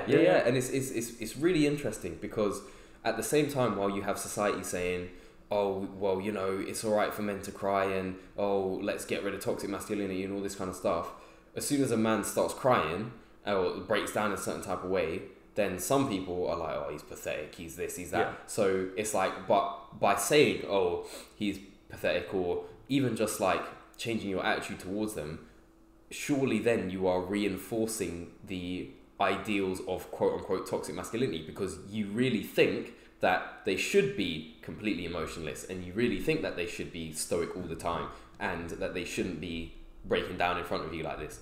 Like, so it's interesting that that's the case. And I'm not really a relationship kind of person. I've only had a handful, like maybe 2 or 3 relationships. Like, so maybe, again, I'm speaking from a position that isn't necessarily, like, I haven't been in a long enough term relationship with someone to be like, okay, cool. Like, I feel comfortable enough to break down in front of them or whatever, or like cry in front of them, whatever. And because we've been going out for so long, they are just like, yeah, it's all right. They're not going to be like, oh, you. Yeah. What's this? So I don't know whether that is the case, but in the isolated incidents that I've had, like, even, when I've been going out with someone for a length of time, like, I've noticed that. I've noticed if you do open up in that kind of way as a guy, like, it's kind of like you notice a shift. Yeah. Do you think, I mean, if it's tears of happiness, let's say you haven't seen them for years. Yeah. Or it's been ages or something, right? I think then it's fine. Yeah. That's fine. We're talking about tears of negativity here. Yeah. Right? Yeah. Tears of negativity, that sounds like a metal band. Yeah. Damn, mad. So what's your thought? Could you open up too much positively? I mean, you certainly can. I think so. Yeah. Yeah. What's your thoughts? Because sometimes, like, it's funny, because if you're too like saccharine, if that's the word. If you're just too too what's the word? Intense. Too intense. There's another word that I'm looking for, but let's use the word intense. Yeah. If you're too intense, it can kind of drive someone away. Yeah. So there is a balance to be had as well. Like you kind of do have to fall back a little bit, and sometimes like if you give them everything, then they value it less because exactly. It's kind of like supply and demand. Exactly. Yeah. Like for real. And yeah, if you're giving them everything, they just kind of expect it as a given, and then they start respecting you less a little bit. So it's kind of like there's that game that you got to play as well. Yeah. It's long. It is long. It's long. I've been chatting with my mates and I'm like, man, like, I really like someone. Yeah. This has turned into a dating conversation now. But they're like, man, like, I really like someone, but I have to hold back because I know that whenever you do open up more, like you said, people lose interest. Yeah. You have to, if you're a scarce man, you're not available that much. Like, people want to hang out with you more. Yeah. Yeah. Because they know that it's like, oh, like, if you know, that I'm guilty of this with my flatmates, the past couple of years I've lived with like lovely, fantastic people, some of my best mates. But because you see them every day in the kitchen, it's easy to not make the effort to hang out in an actual hanging out setting. Yeah. Because you're like, okay, we'll hang out in the kitchen. Yeah. And obviously you can still have a great time hanging out in the kitchen, but you can then go the whole year and be like, damn, we never even went out for coffee, and like hang out. Yeah. I think the same's true in relationship setting in that sense. I think so. Yeah, and it's a funny one as well because ideally on paper that's what you would want. You would want someone to continually profess their love and desire for you and all that kind of stuff. But when it happens, it's kind of like it becomes devalued in some kind of way. And there's a part of me that wants to say like I feel like sometimes, like if I'm a guy and I'm saying how much I like a girl and all that kind of stuff, like it kind of sometimes it can feel unfair that can drive a woman away. Yeah. But I've had the shoe on the other foot where like girls have been like really like intense and been like, oh, I really, really like you so much, and it's driven me away. Yeah. So it's like it's a weird. I think it is weird, but I've had the same thing. Yeah. Where I'm like, whoa. Yeah. So I don't know if that's like a human nature thing, or maybe because guys just don't experience that the majority of the time. They don't get it until you But then you would think you would think that it's you would love it even more. Yeah. But it ultimately, I think what it boils down to is who it's coming from. Yeah, that's true. Yeah. If it came from like your, I don't know, the person you got the fattest crush on. Yeah. You'd be like, hell yeah. Yeah. If it's coming from a widow, you're like, ugh. If it's just coming from some girl that you're just really not attracted to, it's just going to be like, allow it. Yeah. But yeah, like you said, if it's coming from, someone that you've really, really liked and like they're just saying it, then yeah. But even then, like sometimes you see that, like people get into relationships with people who they really, really like, and then it's kind of like, they end up kind of, I don't know, not falling out of love, but like, it just gets too... Fizzling out. Yeah, fizzles out because the guy's just doing everything for the woman or vice versa, and it's kind of just like the woman or the guy just wants someone with a bit more of a backbone or whatever. I don't know. What do you think people mean by that? Because I'm an agreeable guy. If I have a fatal character trait, it's that I'm too agreeable, man. Yeah. So that's something I definitely always need to work on. Well, I'll make myself have difficult conversations. Like I won't avoid them. Yeah. But I'm like, oh, okay, here we go. Like I feel like because obviously like you're like I don't want anyone to like not like me, right? Yeah. And I used to be way more of a people pleaser. I'll say no to people now. I can do it with grace and style, etc. But I'm always like, oh, it's like it's an effort to do. Yeah. Right. Yeah. And because my instinct is just to make friends with everyone. Yeah. I think again, as I've said many times, like it's about balance because I feel like people, and I was going to say I feel like women respect, but I'll say people in general because people in general do. People in general respect it when you respect yourself. So if you are the kind of person who will just bend over at every whim that your partner has and will just drop everything and do whatever they say, they're not going to respect that because ultimately you're not really respecting yourself. Like say if you had something that you needed to do during the day and like it was of major significance to you, and then your partner rings up and she's like, oh, come and pick me up now. Like come and pick me up and rub my feet while you're driving or something like that. Just demanding things off of you, and then you go, oh, okay, I'll turn around from the really important thing that I was about to go and do. It's okay. Oh, I'll come. they won't respect that because you're not respecting yourself. Yeah. So I feel like you said, like, what does like having a backbone mean? Like, just respecting yourself. And obviously there's always like compromise. There's always, it's not being arrogant or too egotistical, and it's not like being too tyrannical either. Like, but it's just respecting yourself enough to put up boundaries where, it's like, if you feel like if you feel like someone's kind of like imposing on your boundary in a way that you don't they're like, treading on your toes.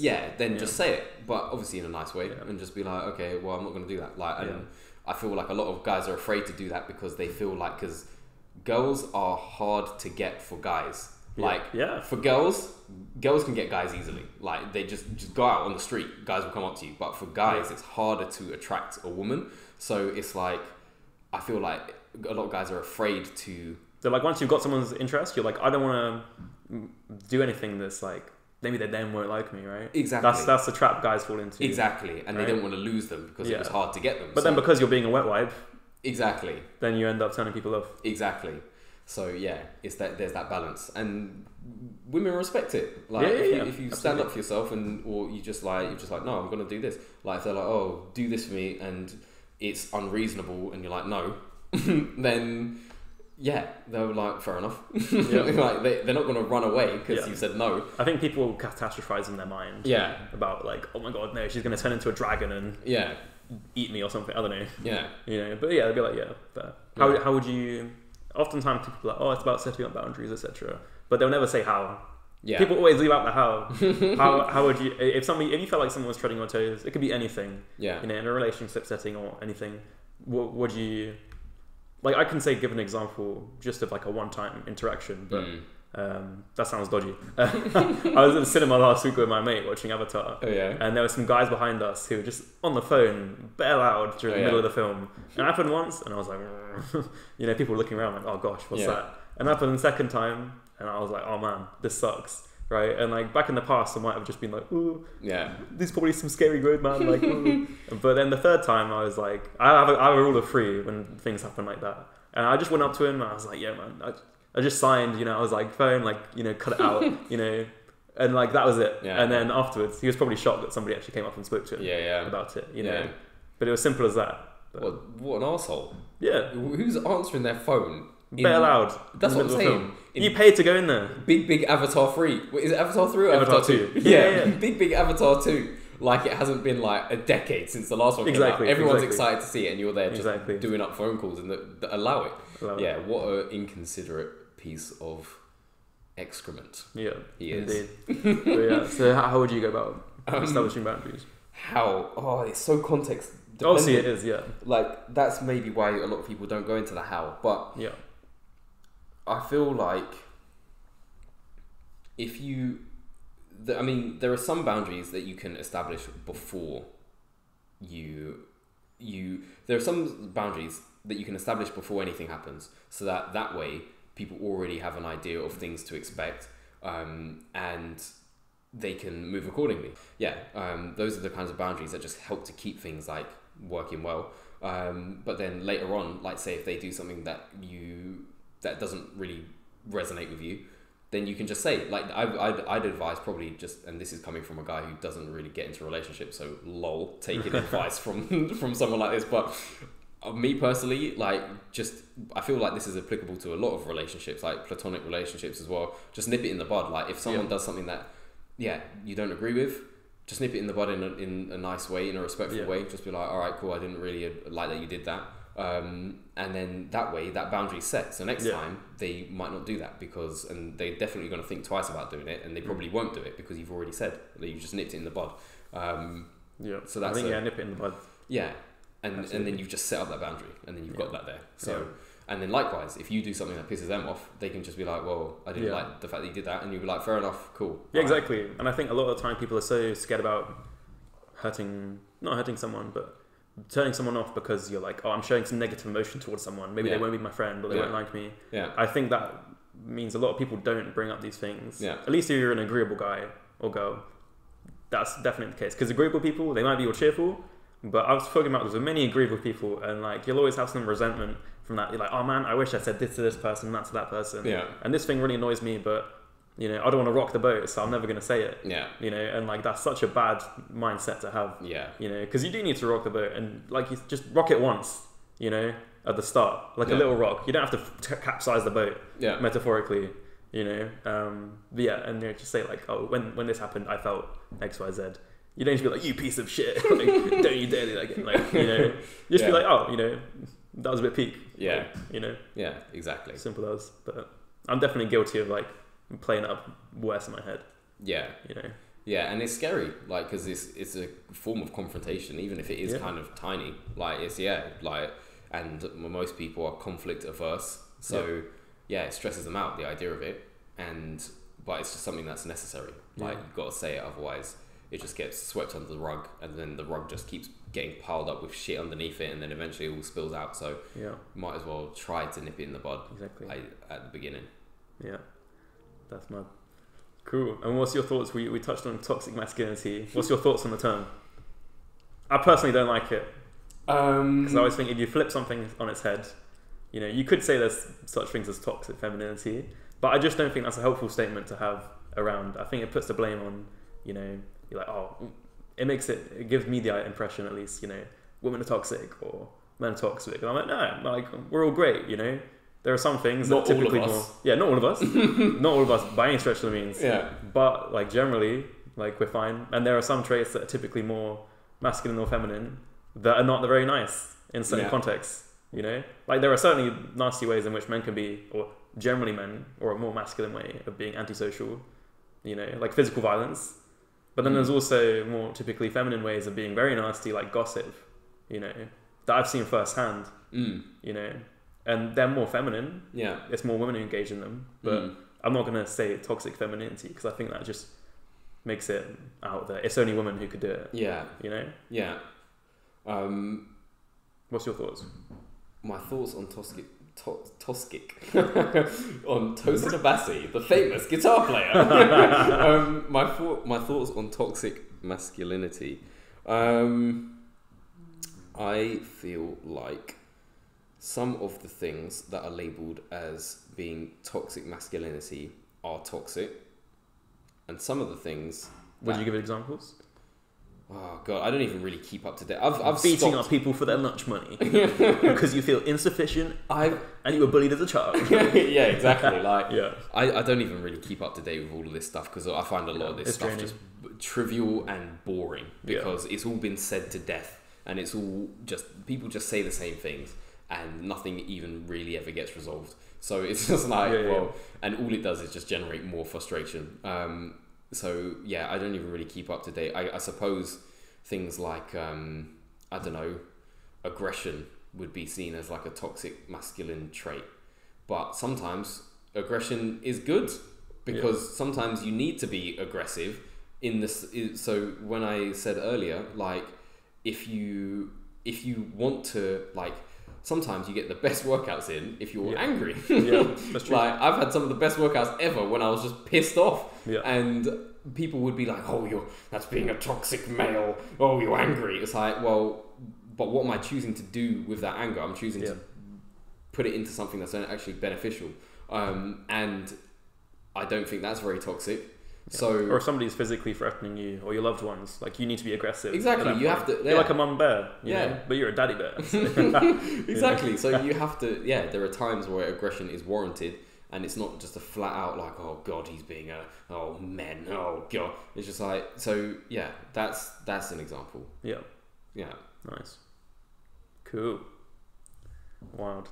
Is there anything else you're keen on touching on? I want to talk a bit about food. Okay.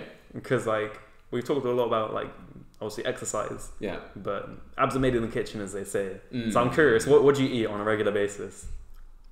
I could eat better, because I don't eat enough vegetables and fruit. But I eat, basically, it's literally just meat and carbs.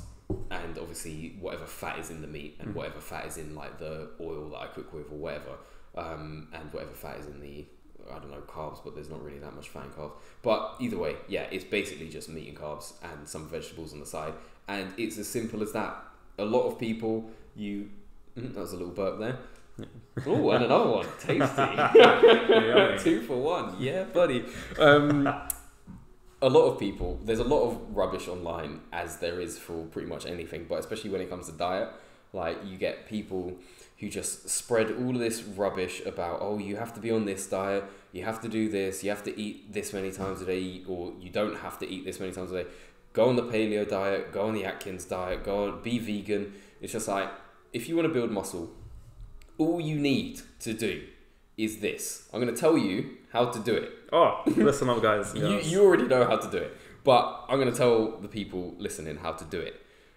All you need to do is just eat a lot of protein, a moderate amount of carbohydrates, and some fats, but the fats will be naturally in the meat that you eat or whatever. The fats will be in the oils that you cook with and all that kind of stuff, and veg. So the formula is high protein, moderate carbs, vegetables. Vegetables just for the vitamins and minerals, because obviously your body needs all of that. That's it. So that's the plate. So imagine that. Plate number 1 of your day should be high protein, some carbs, and maybe some veg, but if it's breakfast, maybe some fruit. So, for example, in the morning, I'll have eggs. That's the high protein element. I'll also have the eggs with some toast. That is the carb element. And of course, the fat is in the oils that I'm cooking with. I cook with like coconut oil or olive oil or whatever. So extra virgin coconut oil. Class. So the fat gives you lots of calories which you need to grow as well. But yeah, the protein, the carbs, and the fat, they're there. I'm not gonna lie and pretend I have vegetables and fruit with every meal. I don't. But yeah, the key elements, the protein and the carbs are there. That's meal number 1. Then they say that you should have 3 square meals a day. So that's a good start. If you're eating that, if you stick into that formula, high carbs, moderate protein, some veg, 3 times a day, and you're working out consistently, you will build the muscle. Like, you're just going to. So I have eggs and toast in the morning, or eggs and porridge like I had this morning. Lunchtime, again, same formula. Protein, I'll have a chicken breast. Pasta, there's the carbs. Kale, there's the vegetable. Protein, high protein chicken breast, moderate amount of carbs in the pasta, and then the kale. Dinner time, guess what it is? It's protein, carbs, and veg. It's the same thing, and I eat the same shit every day, and I just do that. And if I want to bulk, then I'll have more of it, because that's the thing. Like, if you're bulking, you want to, if you're in the gym, increase the weight, and if you're watching your diet, eat more food. Heavy weights, more food. That's the key. If you're doing calisthenics, hard calisthenics exercises that you can only do 7 to 10 reps of, or 1 to 5 reps of, I would stay, especially if you're a beginner, stay more in the 7 to 10 range. But hard calisthenics exercises that you can only do a maximum of 10 reps of, and eat a lot. That's all you need. So for a lot of people, 3 meals a day, just using that same formula, protein, carbs, veg, that's enough. Like, that's what I've been doing for ages now. But if you want to build up more size, then just have another plate. So I'll have 3 meals a day, breakfast, lunch, dinner. But if I want to really bulk, then I'll have breakfast, lunch, and then I'll have either a meal in between lunch and dinner, or I'll have a meal after dinner. But it's just another meal. What do you have in that meal? Oh, I wonder if they can guess at home. Again, high protein, moderate carbs, veg. Would you make it like a dessert thing if it was after dinner, or would you just have a second plate of your dinner? I would just have a second plate. It's because you just want to eat loads. Like, if you want to get big, especially if you're the kind of person who's naturally skinny, you just got to eat a lot. I think that's you. I struggle to put on weight. I can lose it easy peasy. Exactly. Yeah. And inversely, if you want to cut weight, then high protein, small amount of carbs, veg.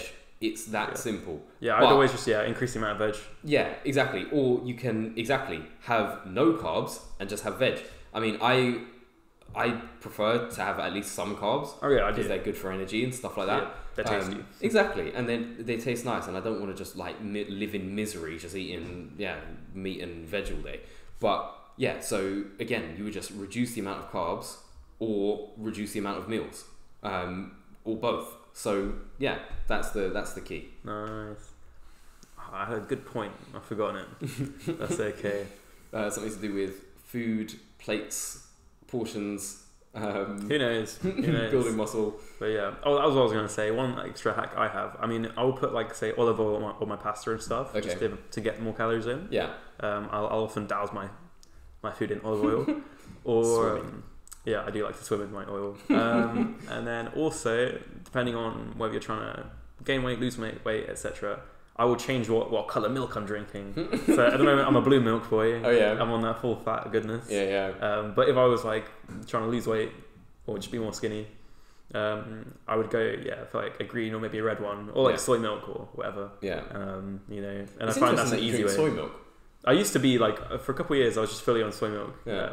I don't know why. And then when I'd have like dairy milk, I just found it quite like rich. Yeah. But now last year I tried not full on go mad, like gallon of milk a day, because that's 8 pints. Yeah. But I started with 4 and then I went up to 6 because I still don't buy any protein powder at the moment, just because I don't know.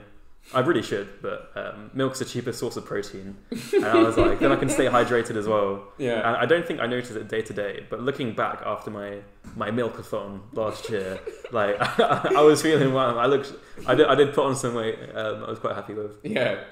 How does your stomach handle that though? I had like 2 pints in the morning. Yeah. Just with breakfast, just in my smoothie and stuff, and then the remainder just as a drink. I'd have 2 just throughout the day if I'm just around the flat. And then I'd have like 2 at night. And what, you're not like diarrheaing, you're not... Oh no, obviously if you're lactose intolerant, don't do this, but no, I was fine. There was a Tesco right next to where I lived, so I could just walk past it every day. So. I thought you were going to say there was a Tesco right next to where I lived, so I would just go and shit there. I don't know why I thought you were going in that direction. It was good. So that's my tip. Nice. Yeah. Milk, man, doesn't agree with my stomach. Okay. I get the squits if I drink milk. Do you go for soy milk then? No, I drink either cashew's quite nice. Oh. Cashew milk, almond milk, or what's the other one? Rice. Oat? No, oat milk. Yeah. I'm like, if you have oat milk in porridge, why don't you just put water in it? Like, you're already making oat milk for it. Like. Yeah, no, I could, but yeah, water with porridge though. That's a real struggle meal. And it has water with porridge. That's bad. Nah, okay. I know one guy. I won't name names. I'm not going to shame him like that. Expose him. He, I don't know. He just doesn't like milk. Yeah, I think he's lactose intolerant. Yeah. Right, but he just doesn't like any of the replacement milks. So he has his Cheerios with water. Don't piss me off. I'm like, that is a sin. That is a sin. Oh, that's so bars, man. Like, I remember doing that. Like, if there was no milk left and money was running low when we were growing up, I remember putting water in porridge or like even in watering down the last bit of milk in cereal, but I would never do that voluntarily. That is clapped. Yeah, it's rough. Man, struggle meals. Yeah, trust me, man. You heard about struggle loaf? Struggle loaf? Yeah. No, what's that? Struggle loaf. No, what's that? That is where you get a loaf of bread and then you turn the TV channel to the Food Network. And then you pretend that you're eating what you see on the Food Network. Yeah. So if they're eating steak on the Food Network, you're eating bread. Yeah. You're just imagining that as steak. Damn. That's struggle loaf. That is rough. Have you ever struggle loafed? No. Okay. Thankfully. Thank God. Mad. Okay, we'll wrap up soon then. One more thing I wanted to touch on is the rise of calisthenics girls. Yes. Because only in the past few years we've started seeing more and more girls in calisthenics. But good. It's sick. What are your thoughts? Yeah, good. Yeah. It's good. It's great to see. And shouts out to, we were having this discussion on the way here. Shouts out to people like EJ Inc. on Instagram. She's by far one of the strongest female calisthenics athletes in the UK. Easy. And I think she inspires a lot of women to get involved because it can be intimidating for a lot of women if they're just seeing like loads of like muscly dudes like just banging out within a pentagram around the pull-up bars doing their pull-ups, right? Yeah, exactly. Because it's already intimidating enough like walking into a gym, and at least in the gym you've got like the leg machines and stuff like that, which is where a lot of women feel more comfortable. Like they feel because they want to work on their lower body, so at least they've got that to kind of feel more comfortable doing. But in the calisthenics part, don't have that. So I can imagine that is very intimidating. So it's great to see like people like EJ Inc. who are just repping it out. She can clean out muscle ups. She's got I think she's got a one leg advanced tuck front lever or straddle front lever now. Yeah, because you met her in the gym the other day, didn't you? Yeah. Shouts out, like, literally just to say, oh, like, your content is sick, and yeah, well done, because you produce actually good content. And I can tell that she's a genuine person as well. Like, she's not one of these like bait influencers who are just being mad false. Like, she's actually, she's genuine and she's cool. So that's why I like her and follow her. And there are other like way more like low key calisthenics girls that are out there just doing their thing. So yeah, it's good to see. Yeah, when we had a big inter-university meetup at the Royal Oak Bars in London, like in November, for the University Calisthenics Association inaugural meetup. Like, I was just shocked at how many girls there were as well. Yeah. Because like in my first year at uni, like calisthenics, like I said, we had like 1 or 2 girls, and then over the years we've had more and more.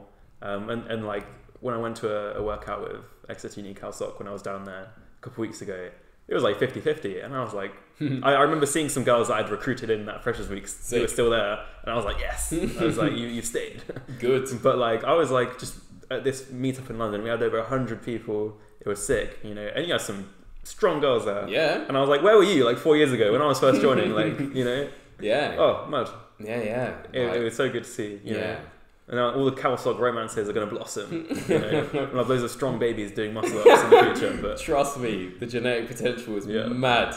Because I think some girls are like worried. They're like, oh, I don't want to get too muscly because you know people might not think I'm attractive. But I'm like, there's nothing more attractive. If I see a girl bashing out pull-ups, I'm like, marry me. Like, that's what I'm saying. Yeah. Like, it is genuinely attractive, and it's funny. It's competency. And it's also just like, it's funny because I remember like back in the day when people used to go, oh yeah, if a girl's got abs, like, and you can see them, like, oh, it's not attractive. And before I started working out, like, I agreed with that statement, and I was like, oh, like, yeah, I guess because it just looks. But like, now that I work out, I'm like, that's really hot. Like, if a girl's got like visible abs, that's very hot.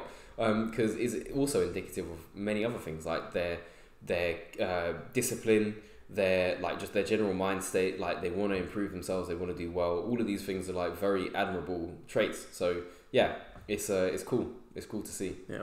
Big up. Yeah, shouts out, man. And yeah, like, I don't know if there are any girls who do calisthenics who are listening to this or want to get into it, but yeah, like, go for it, because it's so much fun. Yeah. And you'll find your girly friends there as well. Like, 100%. They're around and they're on the internet. You know. Trust.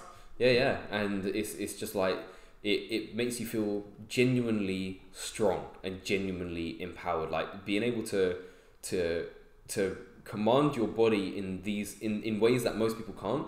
It's an amazing feeling, and one that I encourage for everyone. Absolutely. And then like a lot of girls that I've spoken to, like a lot of their fitness goals, they would love to be able to just do 1 pull-up, just one, you know. And I'm like, we can, you know, calisthenics is the way. Yeah. That's what we're all about, is pull-ups. So, you know, and if you've come to the right place. Exactly. And a lot of girls get put off by the fact that they can't do any. So the key is just to stick with it and work through the progressions, get a resistance band out, and because I've seen loads of girls cleaning out like really good solid pull-ups. So yeah, it's very possible, and the more girls who do it, the more girls will see it, because it's all about like representation. Like, I think the only reason why I got into calisthenics is because I saw Hannibal for King doing it, and he's a black guy, and it's interesting because I saw like the Bar Brothers doing it before, and I was like, oh, this is cool. But when I saw a black guy doing it, I was like, yes, this is what I really want to do. And it would be the same for women as well. If women are seeing women doing it, they're going to be like, oh, I'm going to try this. And they're going to know that it's possible as well. So get involved. Yeah, okay. One of the last things I wanted to touch on just popped into my mind. I had this idea, at least in the past, in like the early days of calisthenics. I like the calisthenics guy you see on the internet. If you had all the different fitness person types, the calisthenics guy would be like the fuck boy, where he's like, he's really good looking, he's really buff, he's always got his shirt off. He's like, haha, look at me, I can do like pull-ups and muscle-ups. Love me. You know, but like, I feel like that's not entirely wrong. Yeah, exactly. These stereotypes exist for a reason. Yeah. But I'm not saying that the people obviously still exist, but I feel like it's evolved into something much more wholesome now. Yes. And like, I don't know, what kind of people do you think calisthenics people normally are? I believe that calisthenics people tend to generally be very humble and very grounded and connected, and also just nice. Like, they're just genuinely nice, because there is a lot of ego in calisthenics, but it's a different type of thing, because it's not like the gym where everyone's walking around trying to be the biggest guy in the gym and it's all very like superficial. Calisthenics is also, it's almost quite spiritual because it's just you and your body, and you have to get in tune with your body in order to ascend to the highest pinnacle of what your body can do. So you really have to dig deep and really have to form a really strong connection with your body, and that's a very character building experience. So it's like people who do that and are on that journey, regardless of whether you are, whether you're advanced, whether you're a beginner, the fact that you're doing that is indicative of the kind of person that you are, and you're the kind of person who values those kinds of things. So it's I feel like people who do calisthenics are very cool and very chill, and they're genuinely nice people. Yeah, and even if you do see them like doing all these cool stuff on Instagram, like say when we found out that Nick was coming to Exeter Uni, like we found him on Instagram before, and we were like, oh my god, this guy's like world champion, like absolute Chad, like you know, looks like the stereotypical calisthenics slug boy. Shouts out to Nick. Shouts out to Nick, big love. He's a real one. He is. And we were intimidated because we were like, oh my god, is he going to come to our little Pee-wee Calisthenics Society and like think it's really shit? Yeah. Because, you know, none of us can do planches or anything that he can do. I remember you saying that on the last podcast that he was on. Yeah, exactly. Yeah. And you know, we weren't sure what he was like, but he is one of the loveliest guys I've ever met. And like you said, humility, like when we've been trying to attract people to the society, which he's now president of, you know, you'll never hear him in his life say he's a world champion. Yeah. Apart from his one post on Instagram when he became a world champion calisthenics athlete, you'll never hear it ever. Yeah. And like, I love the humility. It's so inspiring. But when you're trying to attract people to your society, you got to ham it up, you know. So I had to say it for him, right? Yeah, exactly. And he's such a sound guy, right? Yeah, and there again, there's the balance, like because like. I can tell he's a very humble guy, and I'd like to meet him, and I will, sure. And like I could tell from the way that he was talking that he's a genuinely cool, humble, chill guy. And it's funny because he's so humble, and that's just true humility. Like, he didn't even want to say that he's world champion, like, because you get some people that you would not be able to hear otherwise. Yeah, they would just like literally every fucking moment of the day, they'd be peeling open a banana and be going, oh yeah, do you know what? Yeah, I can peel open this banana so well because I'm actually the world champion of calisthenics, and my fingers are so strong because I've just been gripping all of these bars. And it's just like sharp, but like exactly. He's so humble. He just doesn't even want to say it. But again, there's the balance, because in the context of the society, obviously, if you're trying to grow it, don't feel any type of way of saying that, because that will, people be like, holy shit, like we got the world champion here who's gonna teach us like how to get stronger. So and that's exactly why, like on my Instagram, for example, I try to strike the balance, like, because my content I feel is accessible, but at the top, like, it says, my YouTube channel, and then how many subscribers I have. But I do that tactically because I know that it gives you authority, exactly, and credibility, exactly, and people are going to be more likely to actually trust what I'm saying if I say that. So that's why. Nice. Okay, cool. Is there any other last things before the final question? No. Bring on the final question. Okay. What is that? Ooh. So if you had a billboard to the world, and you could put any message on it, what would you put? It can be deep, it can be silly, whatever you want. Give Ashton a free lifetime supply of oxtail and jerk chicken, please. I would say, what would I say? Is there a character limit? Is there a word limit? No. It's going to be another 2 hours of the podcast. Let's go. Okay, I'll try and think of something. I know I should say something like very profound, and like I can't think of anything. So I would just say, strive to be better. That's what would be on the billboard. Nice. Strive to be better, because I think that's what everyone should at least try to do. Because, and I'm not trying to talk about this from like, I'm not trying to say that I'm like the fucking pinnacle of achievement or I'm perfect, because I'm not at all, and there's still a lot that I have to work on. But I think everyone should at least try to be the best version of themselves that they can. Again, it sounds very cliche, like it sounds like a very rubbish thing to say, but imagine how cool and fun and just genuinely better society would be if everyone always tried to be better. Like, it would be, we'd probably have hover cars by now. I don't even know why we don't even have them yet. So it's like it would just be better for everyone. And I feel like, especially nowadays, like there's a real thing especially on social media, where it's like, people are encouraging others to indulge in mediocrity, and I hate that, because it's just like, why are you trying to encourage other people to be worse when you could be encouraging other people to be better? Like all of these like memes that are like, oh, why have abs when you can have kebabs? It's like, shut up. Like honestly, just shut up. Like, do something better. And again, that's why I've got my YouTube channel, because that's what I'm trying to do. But it's yeah, maybe that.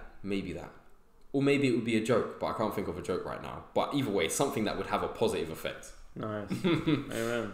Come on, G. It's been a pleasure. Thank you for coming on the podcast. You're welcome. Sick. Thank you for having me. Yeah, nice. Okay, and last thing, where can people find you if they have any questions? Okay, so... If they want to slide in your DMs. So YouTube is where the magic happens in terms of all of the most helpful content that I've got. That's on YouTube. So that's, if you just search Ashton Fitness on YouTube, you will find me. I am the smaller mixed race guy who does calisthenics. There's another guy called Ashton Hall Fitness that comes up when you type in Ashton Fitness. He's like some massive hulk of a guy. I am the calisthenics one. So Ashton Fitness on YouTube, or you can follow me on Instagram as well, because I post a lot of content on there. And my Instagram is at Ashton_fitness_official, lol, because Ashton Fitness was already taken, so it was Ashton Fitness official. You're the official one. There you go. Yeah. So that's where you can find me as well. Twitter, I've got a Twitter, but I don't even post on there. I don't even know what the handle is. I think it's just at Ashton Fitness again. But yeah, Instagram, YouTube, those are the main two. Nice, cool. Big Yeah, love, buddy. Ashton. Thank you very much. Yeah, buddy. You're welcome. There we have it, ladies and gents. I hope you enjoyed the episode. This was actually just the second time that Ashton and I have ever met in person, but we get on like a house on fire, and we really had a great time recording this episode. I genuinely do believe his calisthenics content is some of the best out there, and I strongly encourage you to check him out. Now, if you've listened to the end, as always, I love you. Make sure to follow this podcast on your favourite streaming platform, subscribe to my free newsletter at jamiebolam.substack.com, and follow me on Instagram, pretty please, at jamie.a.bolam. Thank you very much, and I'll see you next time.